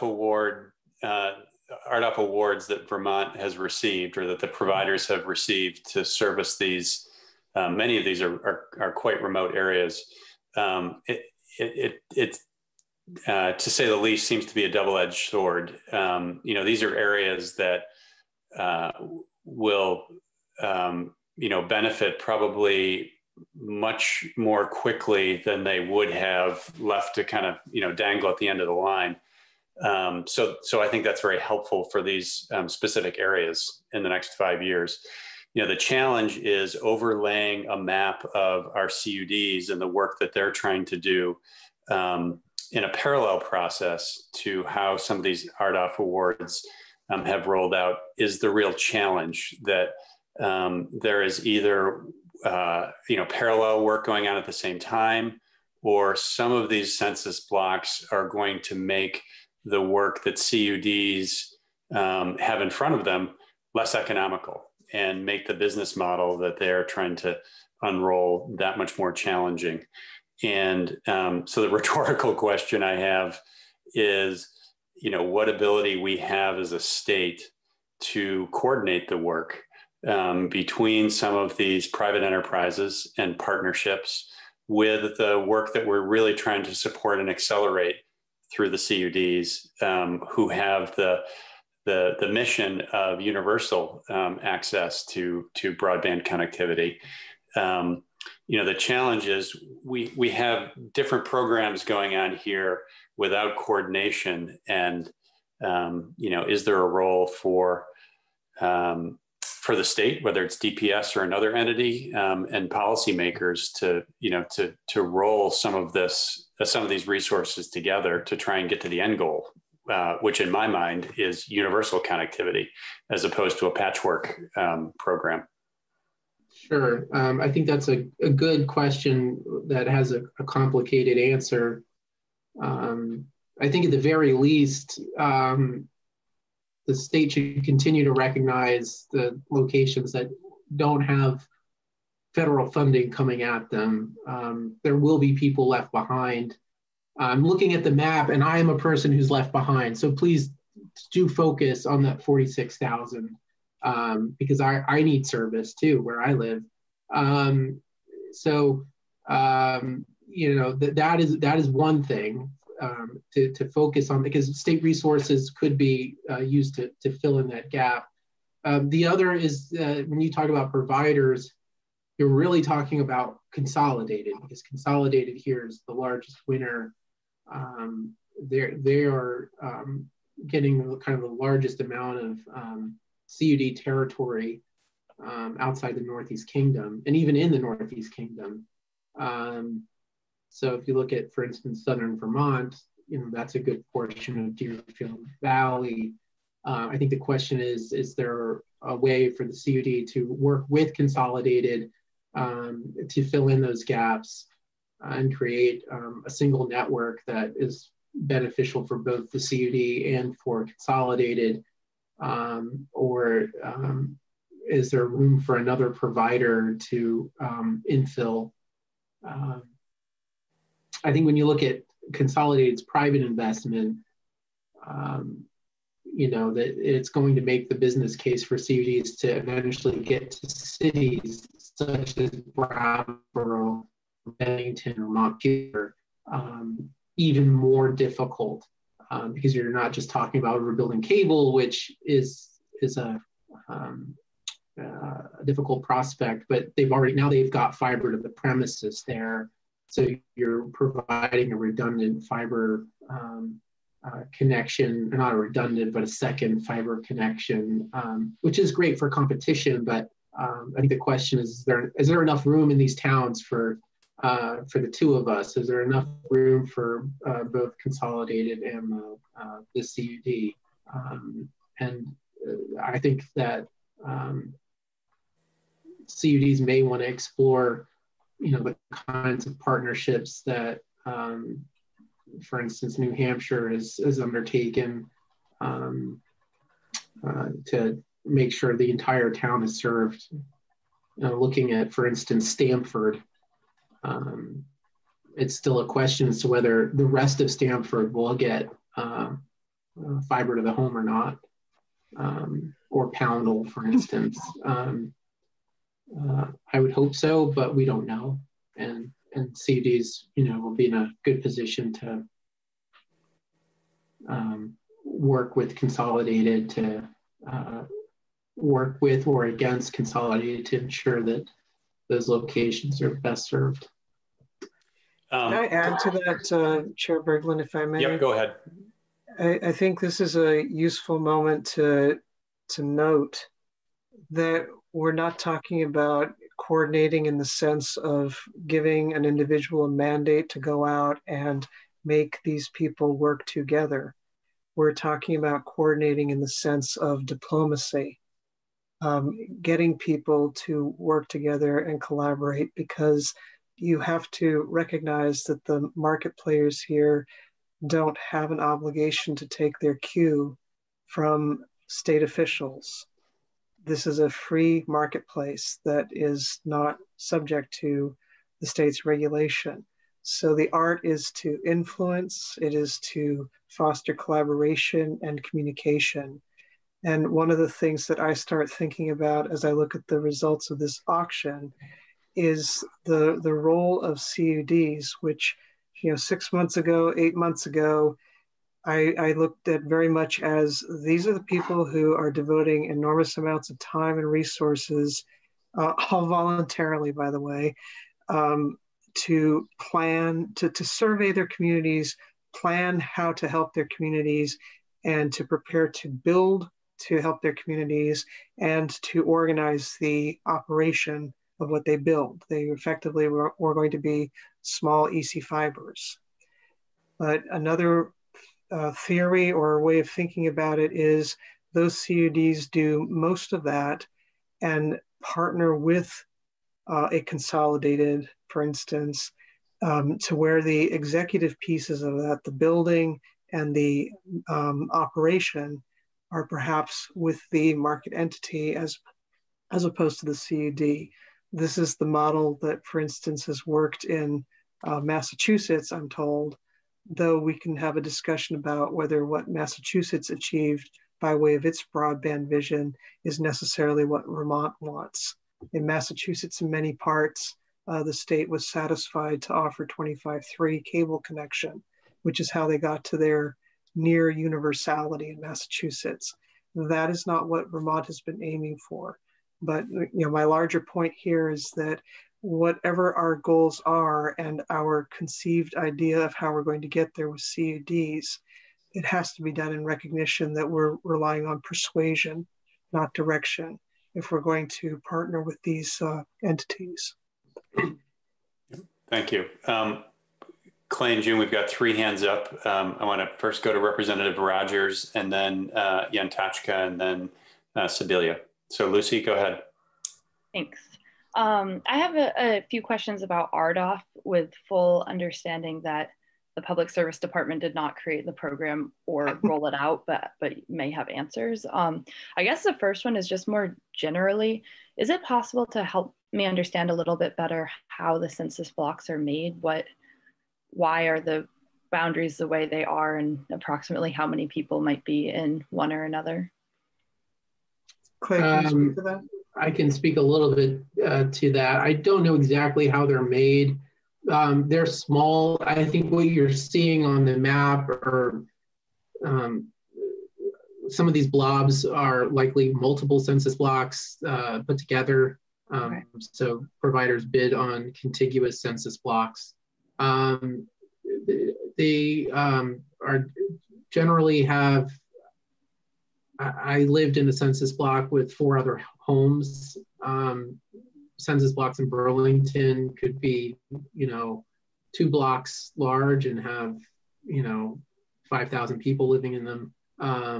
They're all over the place. I really don't know how they decide it. What the FCC has done is use these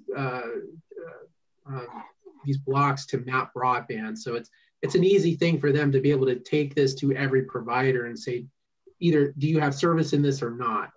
I think where we as a rural state have been harmed is that the FCC has traditionally considered if the census block has one address served in it, the entire block is considered served.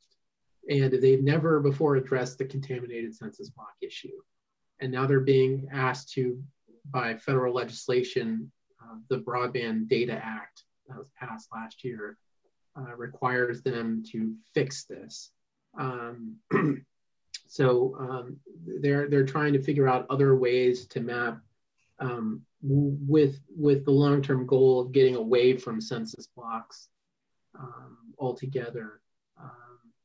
So they've taken comments on other state programs such as ours and how we've done that. I know June has met with them, the FCC commissioners, to talk about broadband mapping. How these things are made is anyone's guess. Let's be clear. Yeah. Clay, let's be clear. The word census block is what it means. This is a methodology that originated with the federal census.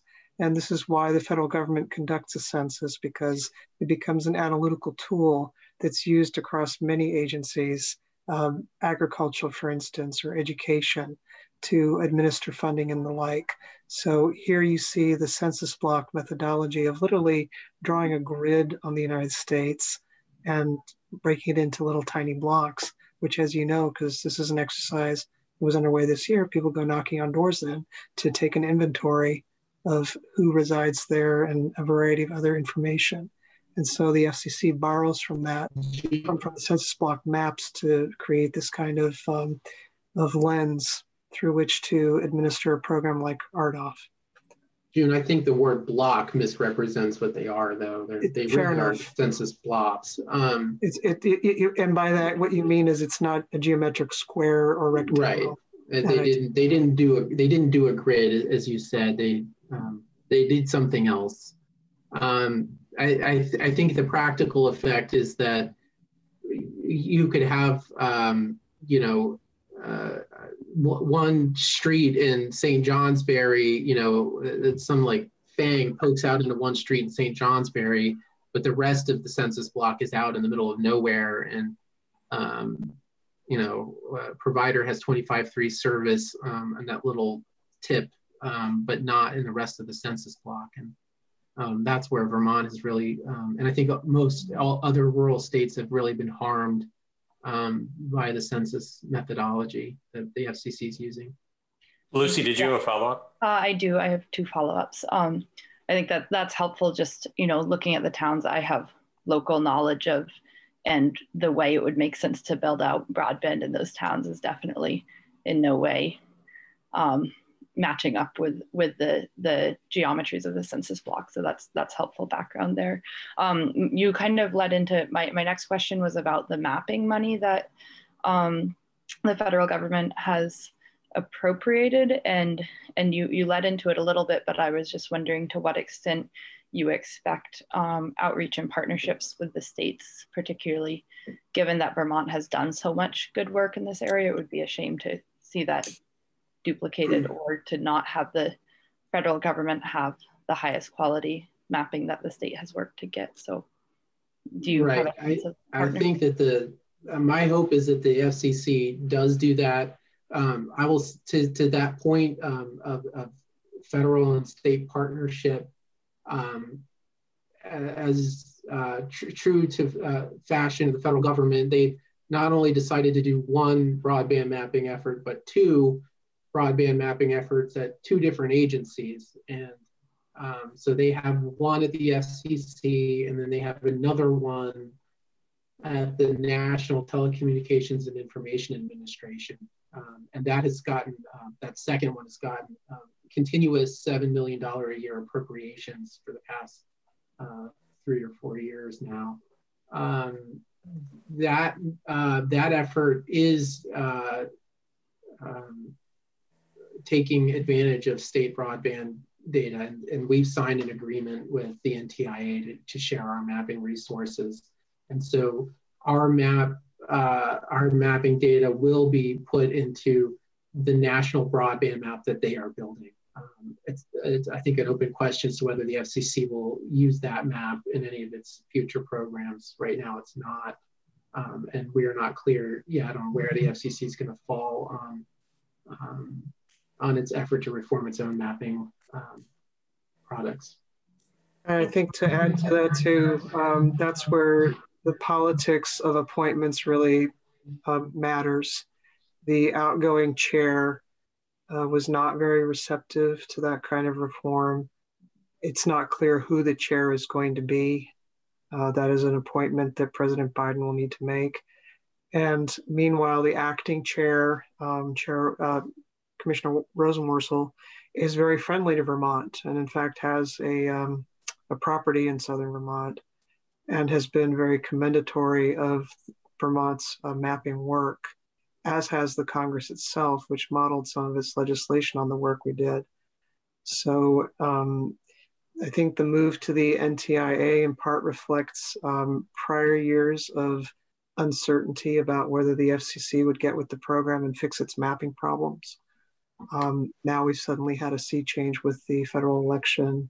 That's why there's some mystery about what comes next. Thank you, that's helpful. My last question was just, do we know, or can you reiterate the timeline for phase 2 of the RDOF? Yeah, it's going to be in years 6 through 10 of the program. So that's 2027 to 2031. We don't know yet who's eligible in phase 2, and I do not believe we know what amount of money will be available for phase 2. They said we'll just spend the balance of whatever we didn't spend in phase 1 on phase 2. Okay, that's helpful. Thank you. That's it. Go ahead, Mike. Yeah, so first of all, I'll shed a little light on census blocks because I was a worker on the 2010 census.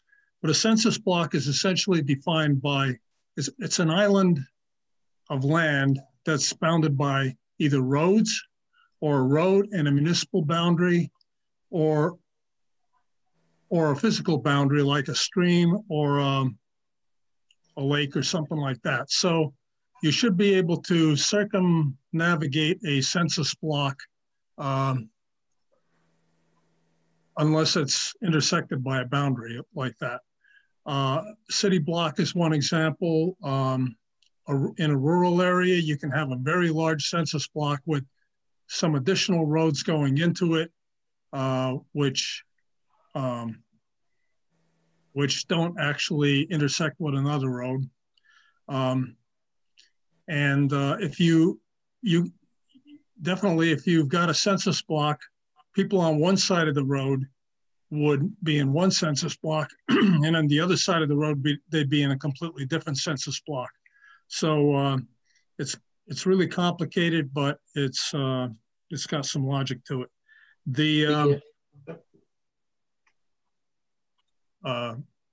So I do have, I'm glad to hear June talking about the new administration coming in, and I would recommend that we get with our congressional delegation and try to coordinate the RDOF program under the Department of Agriculture with local or state efforts to get broadband out. I'm in regular contact with the federal delegation. Thank you. And of course with my colleagues in the cabinet. So your instinct's very well directed.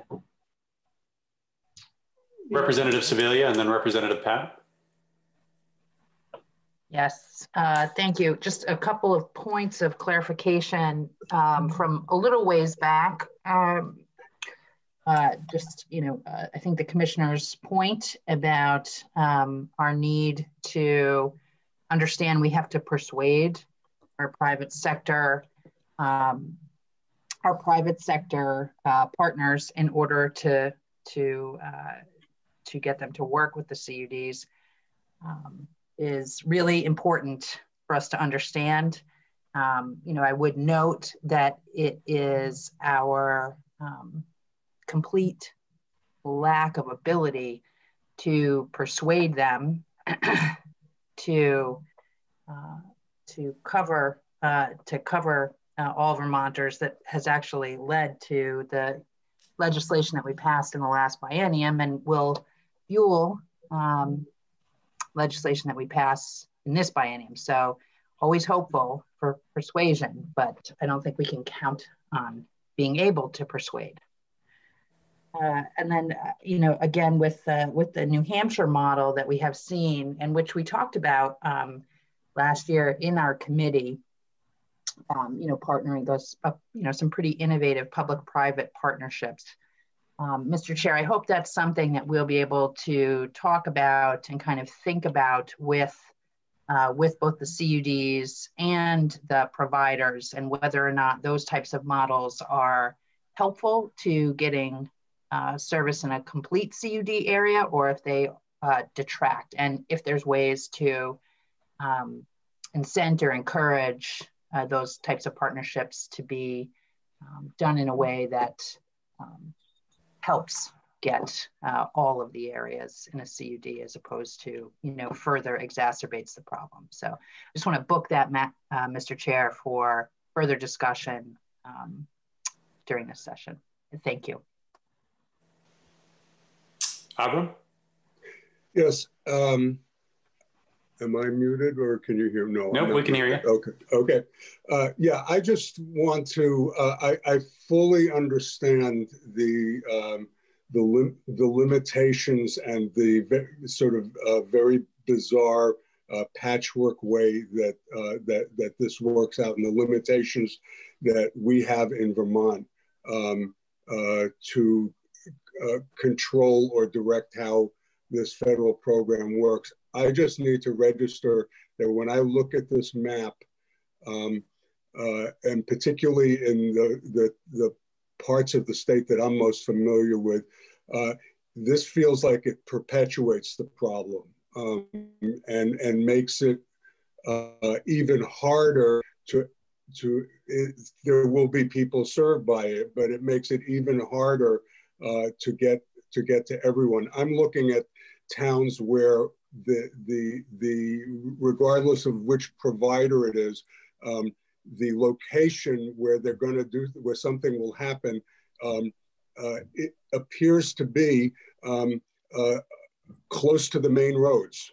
Maybe a little bit further out than they are now. And in other cases, towns are basically unserved, and the next town, almost all of it is served. And I just this is it's just very frustrating to look at this map. It's like upside down and backwards to me. It's all wrong, and I hope that with new leadership we can figure out ways to do this better. I'm done.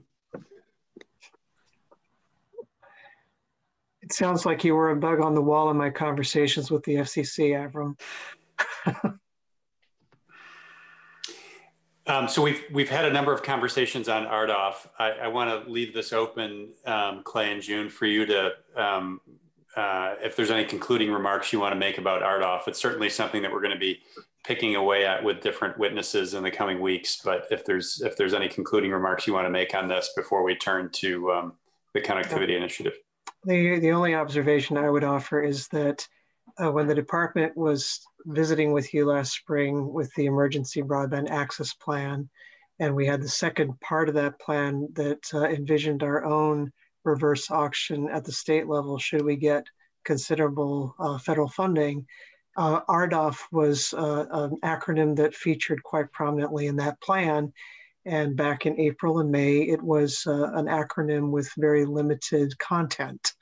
Now we have that content here, and that suggests that there's a further need to refine our thinking around what could be done with federal funding if we were to get some, which is more likely now than say before the election. So this just is another reminder of how fluid the situation is, which is why open communication and working together in good faith and collaboration is so very important, so that we can make the optimal decisions here. So I just wanted to give the committee members who were here last spring comfort that the department isn't dug into any one perspective. And for the new members to tee that up a little bit for you so that you're aware that there is this emergency broadband action plan out there that the department's been working on. It's a work in progress. And here we now have a vital piece of information. The other observation I would make is that I'm very proud of those blue blobs on this map. I know they complicate life to a certain extent, but that represents Team Vermont having put its best foot forward in the RDOF, and a consortium of our CUDs, electric utilities, and others came together and made that happen. And that to me is a promising sign of what Vermont can do when it puts its mind to it. Mr. Chair, I can't see who has their hands up. May I? You have your hand up, I see. Okay. Go ahead, Laura. May I just, so, I think that I love the commissioner's citing, of the Team Vermont approach. Really important, I think, and different than some of the other approaches that we see, the places where we try to persuade. And, in this Team Vermont, the blue, the CUDs were a part of this. Yeah. So the CUDs who have stepped forward to say, we will figure out how to get to the last mile, were a part of this. That is important. Catherine, did you have a comment or a question? Yeah, or maybe just a clarification as a member of the NEK CUD. We were not a member of the NRTC consortium. That was a deliberate decision not to sort of wait to see how the results of RDOF played out, and I think gets to some of the other points about how, as we move forward, can we work with CUDs to think about the multiple different roles that CUDs can play to hopefully ensure last mile service. So just wanted to clarify that, as I think others have mentioned, the NEK map has gotten pretty complicated with all of these different partners and the RDOF awards and what that means for the long-term business model and viability for the NEK CUD. But I think we're, speaking for myself, not the CUD, excited about how hopefully that creates more opportunities. And it's a complicated map, but looking forward to our continued conversations about how we make this all happen. It's really great too to have you here, Catherine, as somebody who brings the perspective of one of those entities to the policy work that your committee is going to have to do. So it's things are just in such a state of flux that I know I benefit from the experience and perspective you bring to bear. So Clay and June, why don't we turn to the connectivity initiative? This is obviously something that's quite related, but it's a program that's been in place in Vermont for a number of years now. And again, for the kind of foundational education of the committee, especially as we embark on some of the work we're going to be doing in the coming months, hopefully to accelerate broadband deployment, I think it's important for the committee to have a refresher on that program, what it can and can't do, where the funding comes from, and again, just to lay a foundation of knowledge for the committee on that particular program. So I'm going to ask Clay to go through that, but the prefatory remark I want to make for the committee is that this thing was established, I think, in 2014, and it's now 2021. And that seems like a century ago. This, in terms of telecommunications policy, this is already an old program. And so it's a good moment now to relook it and to say, does this still fit our needs, or does it need some revision in light of the material developments, principally the CUD deployments that have happened in just the last year? Go ahead, Clay. Sure, thank you. Before I start talking about the connectivity initiative, I just wanted to share this map. This map is what you get when you take out RDOF served areas and locations served by our grant connectivity initiative using the CRF money. This is the 46,000 locations that don't have 25.3 after those programs are accounted for. We've broken it down by town. So I know in the past, we've shown you a map of blobs, not blob dots, little tiny dots that are almost unreadable at the state level. We're trying to make it a little more readable by quantifying number of locations that are unserved by town.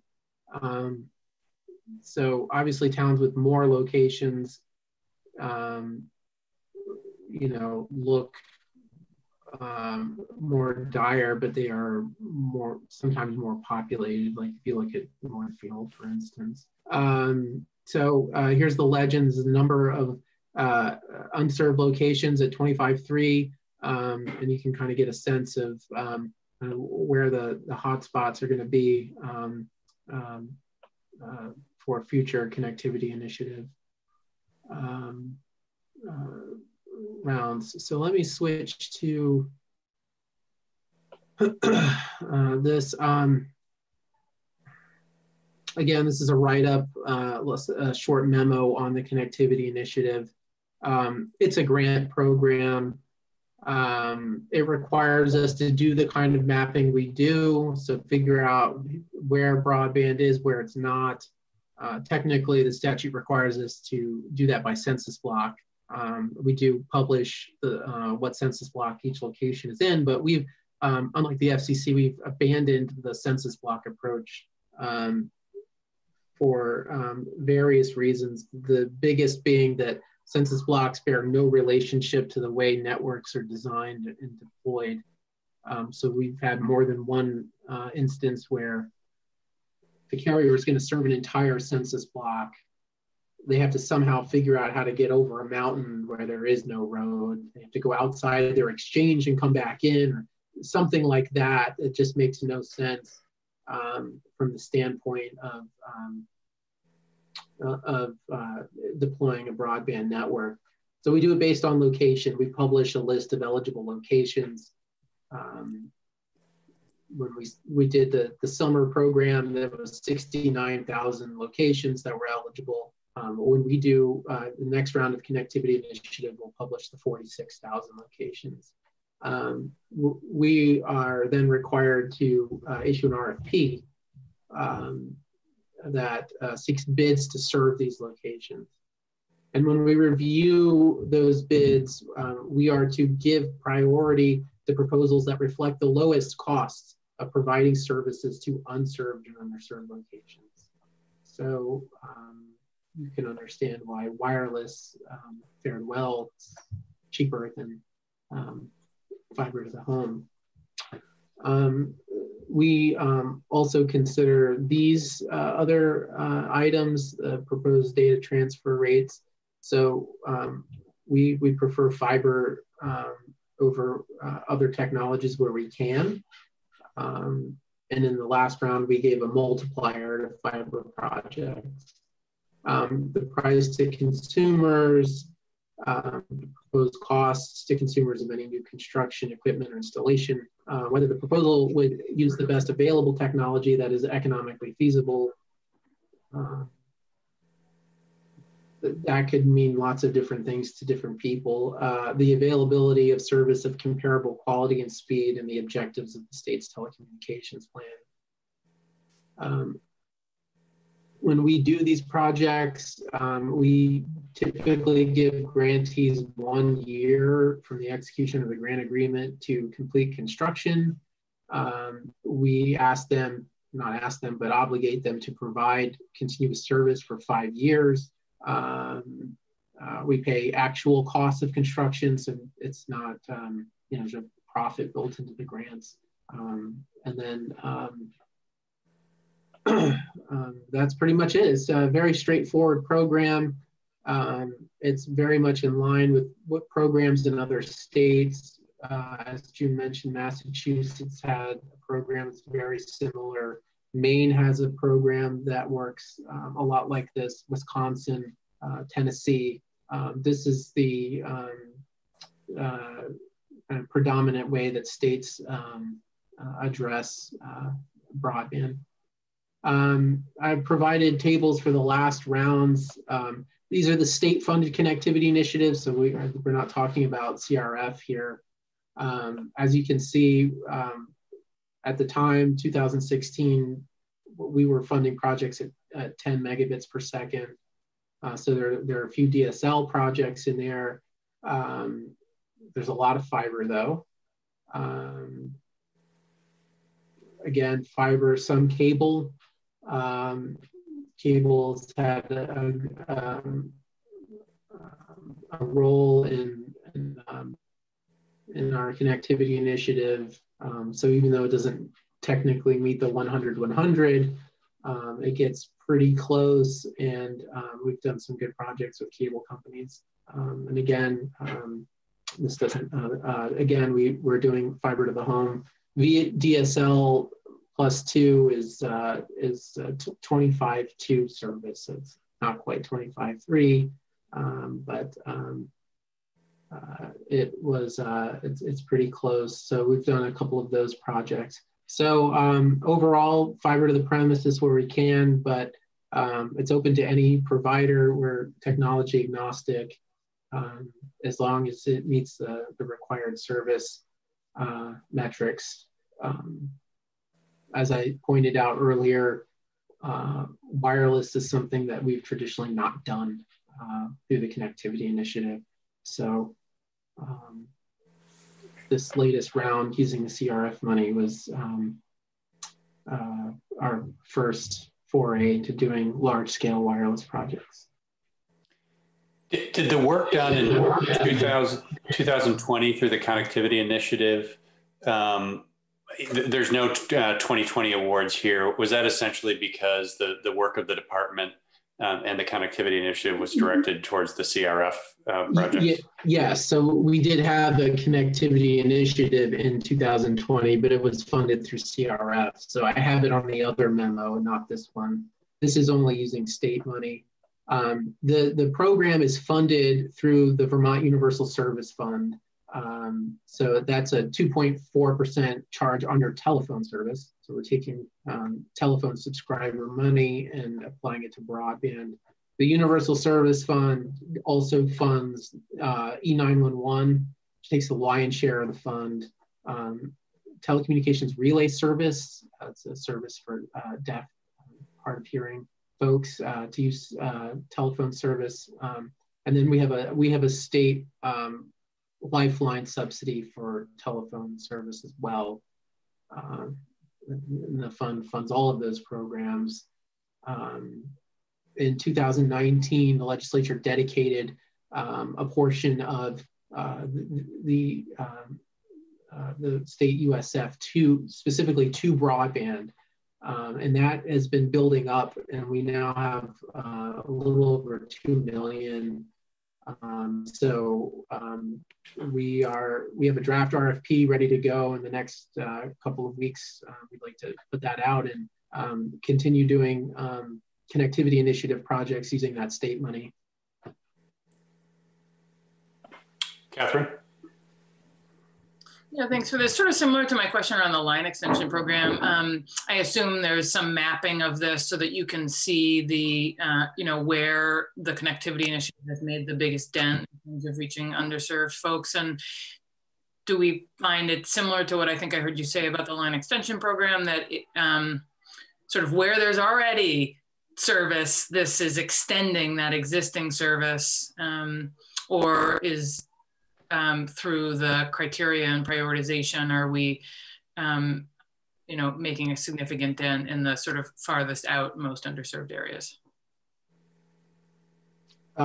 Certainly, the connectivity initiative contemplates the expansion of existing networks. So that has typically meant that where you already have a network and you have a participating ISP, you're going to see those bids. So if there's no participating ISP in a town, we're not going to see a proposal from them. We're going to leave that town behind. The key difference between LECAP and connectivity initiative is that LECAP is consumer driven. The consumer files an application, and under this program, it's the ISP. So there's more leeway for the ISP to say, where do we want to go? Consolidated has a presence everywhere in its territory because it has to offer telephone service. So that's where DSL has had a role, is in reaching those really hard to reach areas. That project in Barnet, for instance,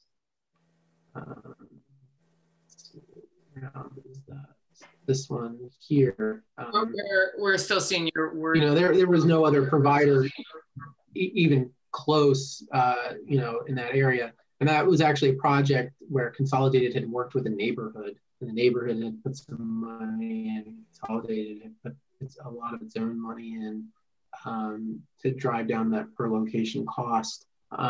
So that, that's an example of kind of a far out area. But when you talk about favoring fiber, that really limits the number of providers that can take advantage. And so you'll see we've given a lot of money to EC Fiber because they are a fiber provider.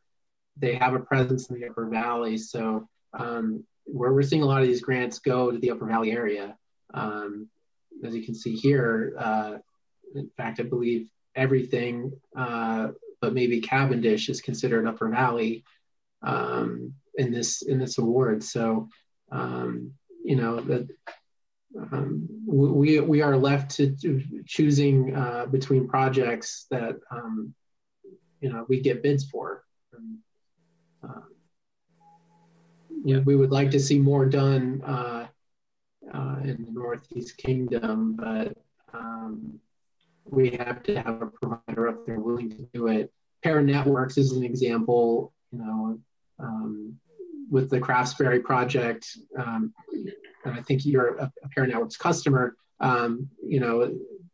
His network is largely state funded in that there's utilization of the state fiber network, and he's taken advantage of grants that we've provided. So it's all about having a provider there to do the work. Yeah, that certainly seems like an important piece of this. So thanks for that clarification. I think it would be helpful to see a visual summary. So earlier I put a link in the chat for the line extension depiction, and I'm about to put a link in the chat for the connectivity initiative that was funded through the CRF as well. Is that what you're looking for, Representative Sims? Yeah, thank you, Commissioner. Okay, great. We'll get that for you. One additional follow-up. Clay, or Commissioner Tierney, could you just speak a little bit to the role of the TCAB in the connectivity grant initiative, and any reflections on the? Yes, I can speak to that. The TCAB, like the Connectivity Initiative program, is a relatively new institution, and I first began working with it when I came on board in 2017. And I think if you listen to testimony, it was given last September in Senate Finance by your colleague, Evan Carlson, I think. There's a recognition all around that the institution is growing and coming into its own. And speaking for myself, through the Connectivity Initiative program in the CRF period,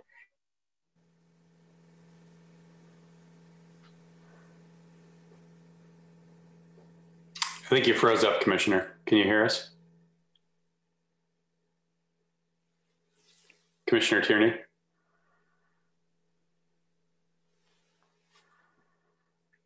All right. Why don't we put that question on ice, Catherine, until the commissioner can rejoin us or clicks back we in. have decent internet in this state, you know? Exactly. He has EC fiber. Catherine, why don't you hold on to that question? And Lucy, I think you were next. If you've got a question, and maybe Clay can address it.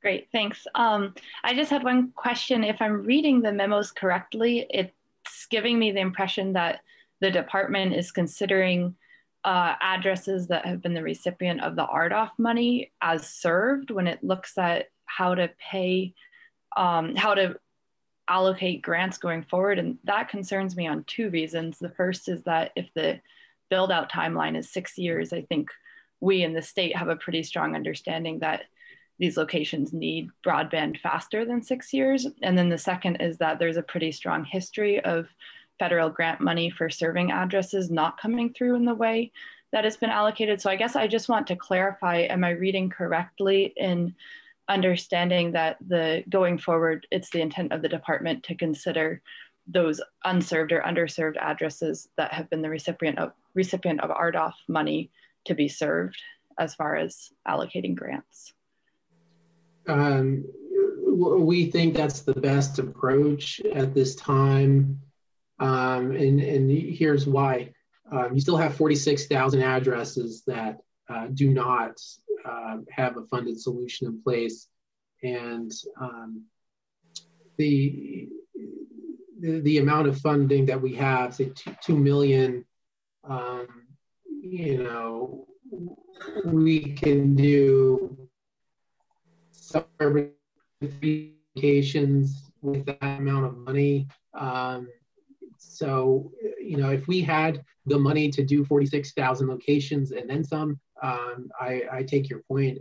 We would be better to get them broadband today than leave it to RDOF to serve them. But, you know, the need just so greatly outweighs the resources that we have at this time that it's been our focus to really hone in our resources on areas that we know won't see any funding whatsoever. It's unfortunate because 6 years is a long time, but you've got 46,000 addresses that might never see anything.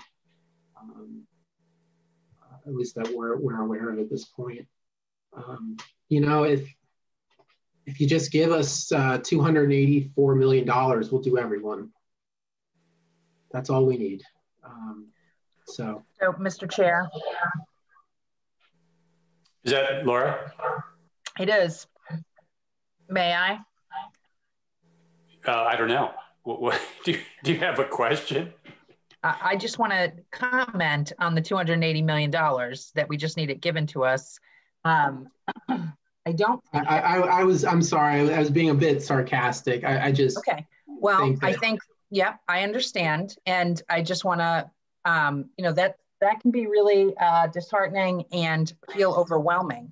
I think that there is a real opportunity here based on the work that hundreds of talented Vermont volunteers are doing to actually put together the plans to get to the last mile. And the Vermonters that live in those places, I think there's a tremendous opportunity that we have to leverage existing funding and to bring in funds to get this done now that we are actually, you know, creating these plans on how to do it.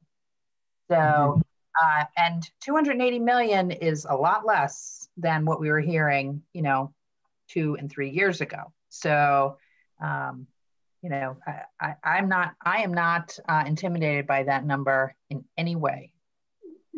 I take your point. It gets better every year. I think it's just a matter of where you spend state resources. I mean, it would be great if we could use state resources to hit those areas that are not funded by RDOF. That are next to those areas that are funded by RDOF. It might help accelerate RDOF deployment. It might help make RDOF more feasible for some of those RDOF recipients. Who knows? But the funding, say, a fiber to the premises solution in an RDOF eligible area, I guess the concern from our end is, are you providing 2 fiber connections, or are you subsidizing what should be paid for through RDOF to the detriment of people who do not have a solution through RDOF or some other federal or state program or private solution? That's our biggest concern. I think one point that should be made about RDOF that we haven't said yet is that it's not really a capital program. It's not really paying for construction. The companies are receiving ongoing support for a 10-year period to maintain service at those locations. So how they build it, how they pay for it is their problem. They're getting a subsidy to maintain and operate service in those areas. So they have a requirement to do it, and they are getting paid to keep that service going. So it's not just a matter of providing them with the money to build it. It's more than that.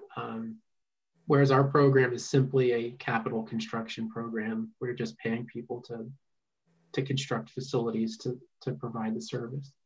And it's also a grant program as opposed to dollars that could be leveraged by recipients. And again, on this smallest scale, that might not be an efficient way to use these dollars. But another concept that at least is floating around my head: how can we turn $2 million into $8 million of project financing costs? But that's a longer discussion. We've got 17 minutes left. Commissioner Tierney, you were in the middle of answering a question from Representative Sims, and we lost you. I'm sorry to say, but you're back. Not at all. Not at all. And it's given me time to distill my thoughts. It's a helpful and I think useful institution, Representative Sims. It has some growing pains, and happily CRF required us to do some of that growing. We're not done improving how we work yet with VCAB and the department, but it gets stronger every day, if that's of any comfort to you. Yeah, the other thing I just want to mention very quickly, I'm sorry, is that to Representative Sevilla's point, I continue to ask the federal delegation at every opportunity.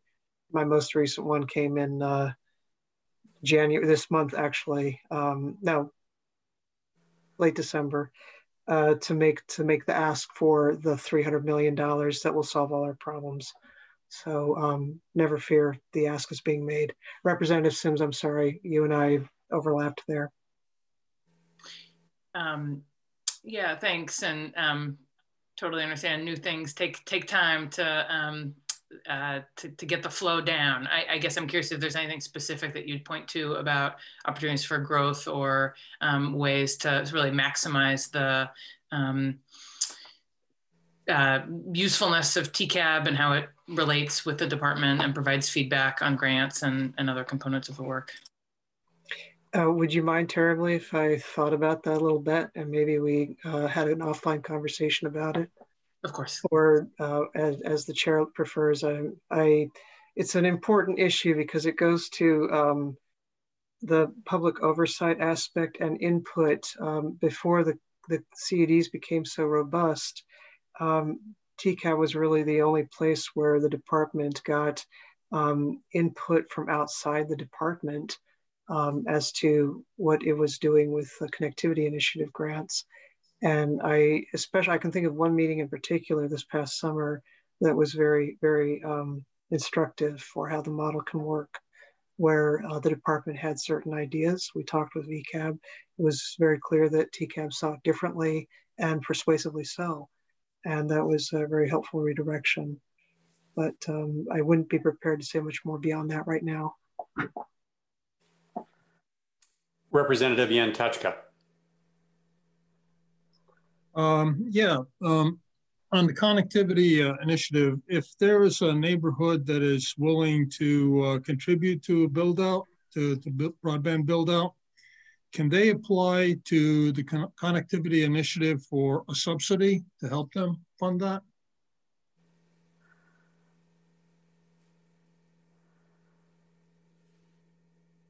I'm going to take a shot at that because I don't see Clay anywhere. It's there you are, Clay, but I'll take a pass at it and you weigh in as you see fit, Clay.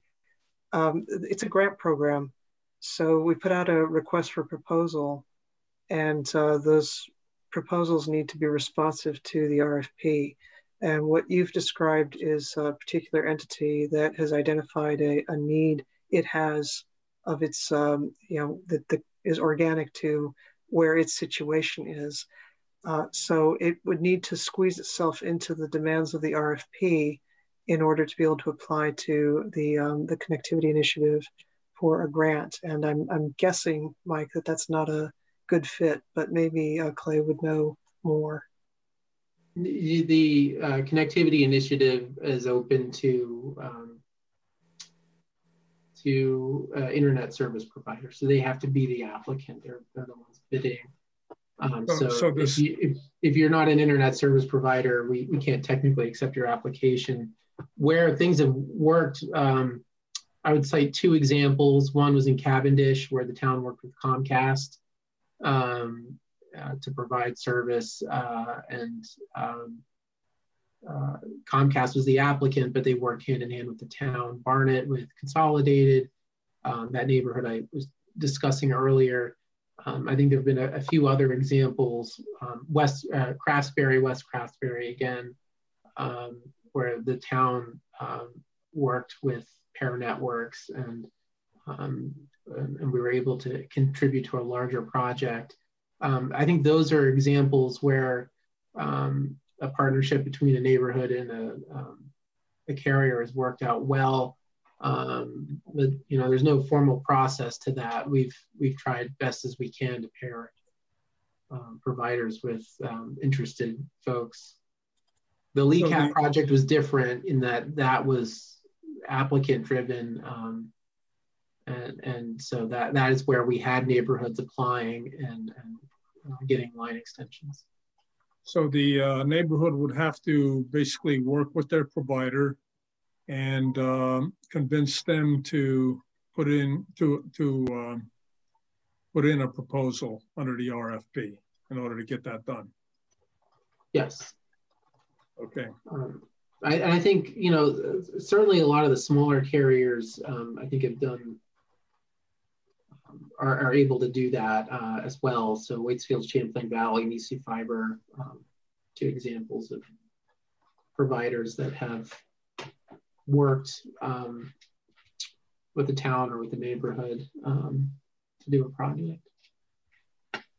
Okay, thank you. Representative Chase. Quick one, Clay, I haven't heard any updates on Starlink since your team took over and they started dealing with you guys directly. I was wondering if you could give us like a quick snapshot of what's going on with that and how that might dovetail in with some of these conversations, please. Sure. We've had a few conversations with Starlink, floated some ideas. They've shared some data with us under an NDA. So things are moving along. Nothing definitive to report. I don't have much to say to you today, but we are having continued conversations, and I'm hopeful we can do something with Starlink this year. Would you be willing to elaborate on your level of optimism on that front? cautiously optimistic. Thank you. Great. I don't see any other hands up, but we've got a few more minutes here. What I want to use this conversation and the background and the updates that we've gotten from Clay and the commissioner today on really is a springboard into the discussion we're having tomorrow morning. Tomorrow morning, we're going to have testimony from a variety of folks representing CUDs from around the state. I'm hopeful that Rob Fish is going to open our discussion with some background on what the Department of Public Service has been doing in supporting and accelerating the work of CUDs in the last 12 to 18 months. Rob's position is one that this committee had done a good deal of work on last session to fund through Act 79. My sense and understanding is that it's been a very productive resource for CUDs. And I don't have the final head count yet, but in addition to Rob, I'm hoping we're going to have a representative from some, if not all, of the CUDs from around the state to hear what they've been working on in the last year and what their outlook is for, let's say, the next 12 months in terms of the work that they have in front of them, how they've been using some of the strategic resources that we have appropriated for their utility in the last, I guess it's the last year, maybe it's 18 months. And also want to hear some of the things that policymakers, including the members on this committee, can do to accelerate their work. We have put a lot of eggs in the CUD basket to help our state overcome some of the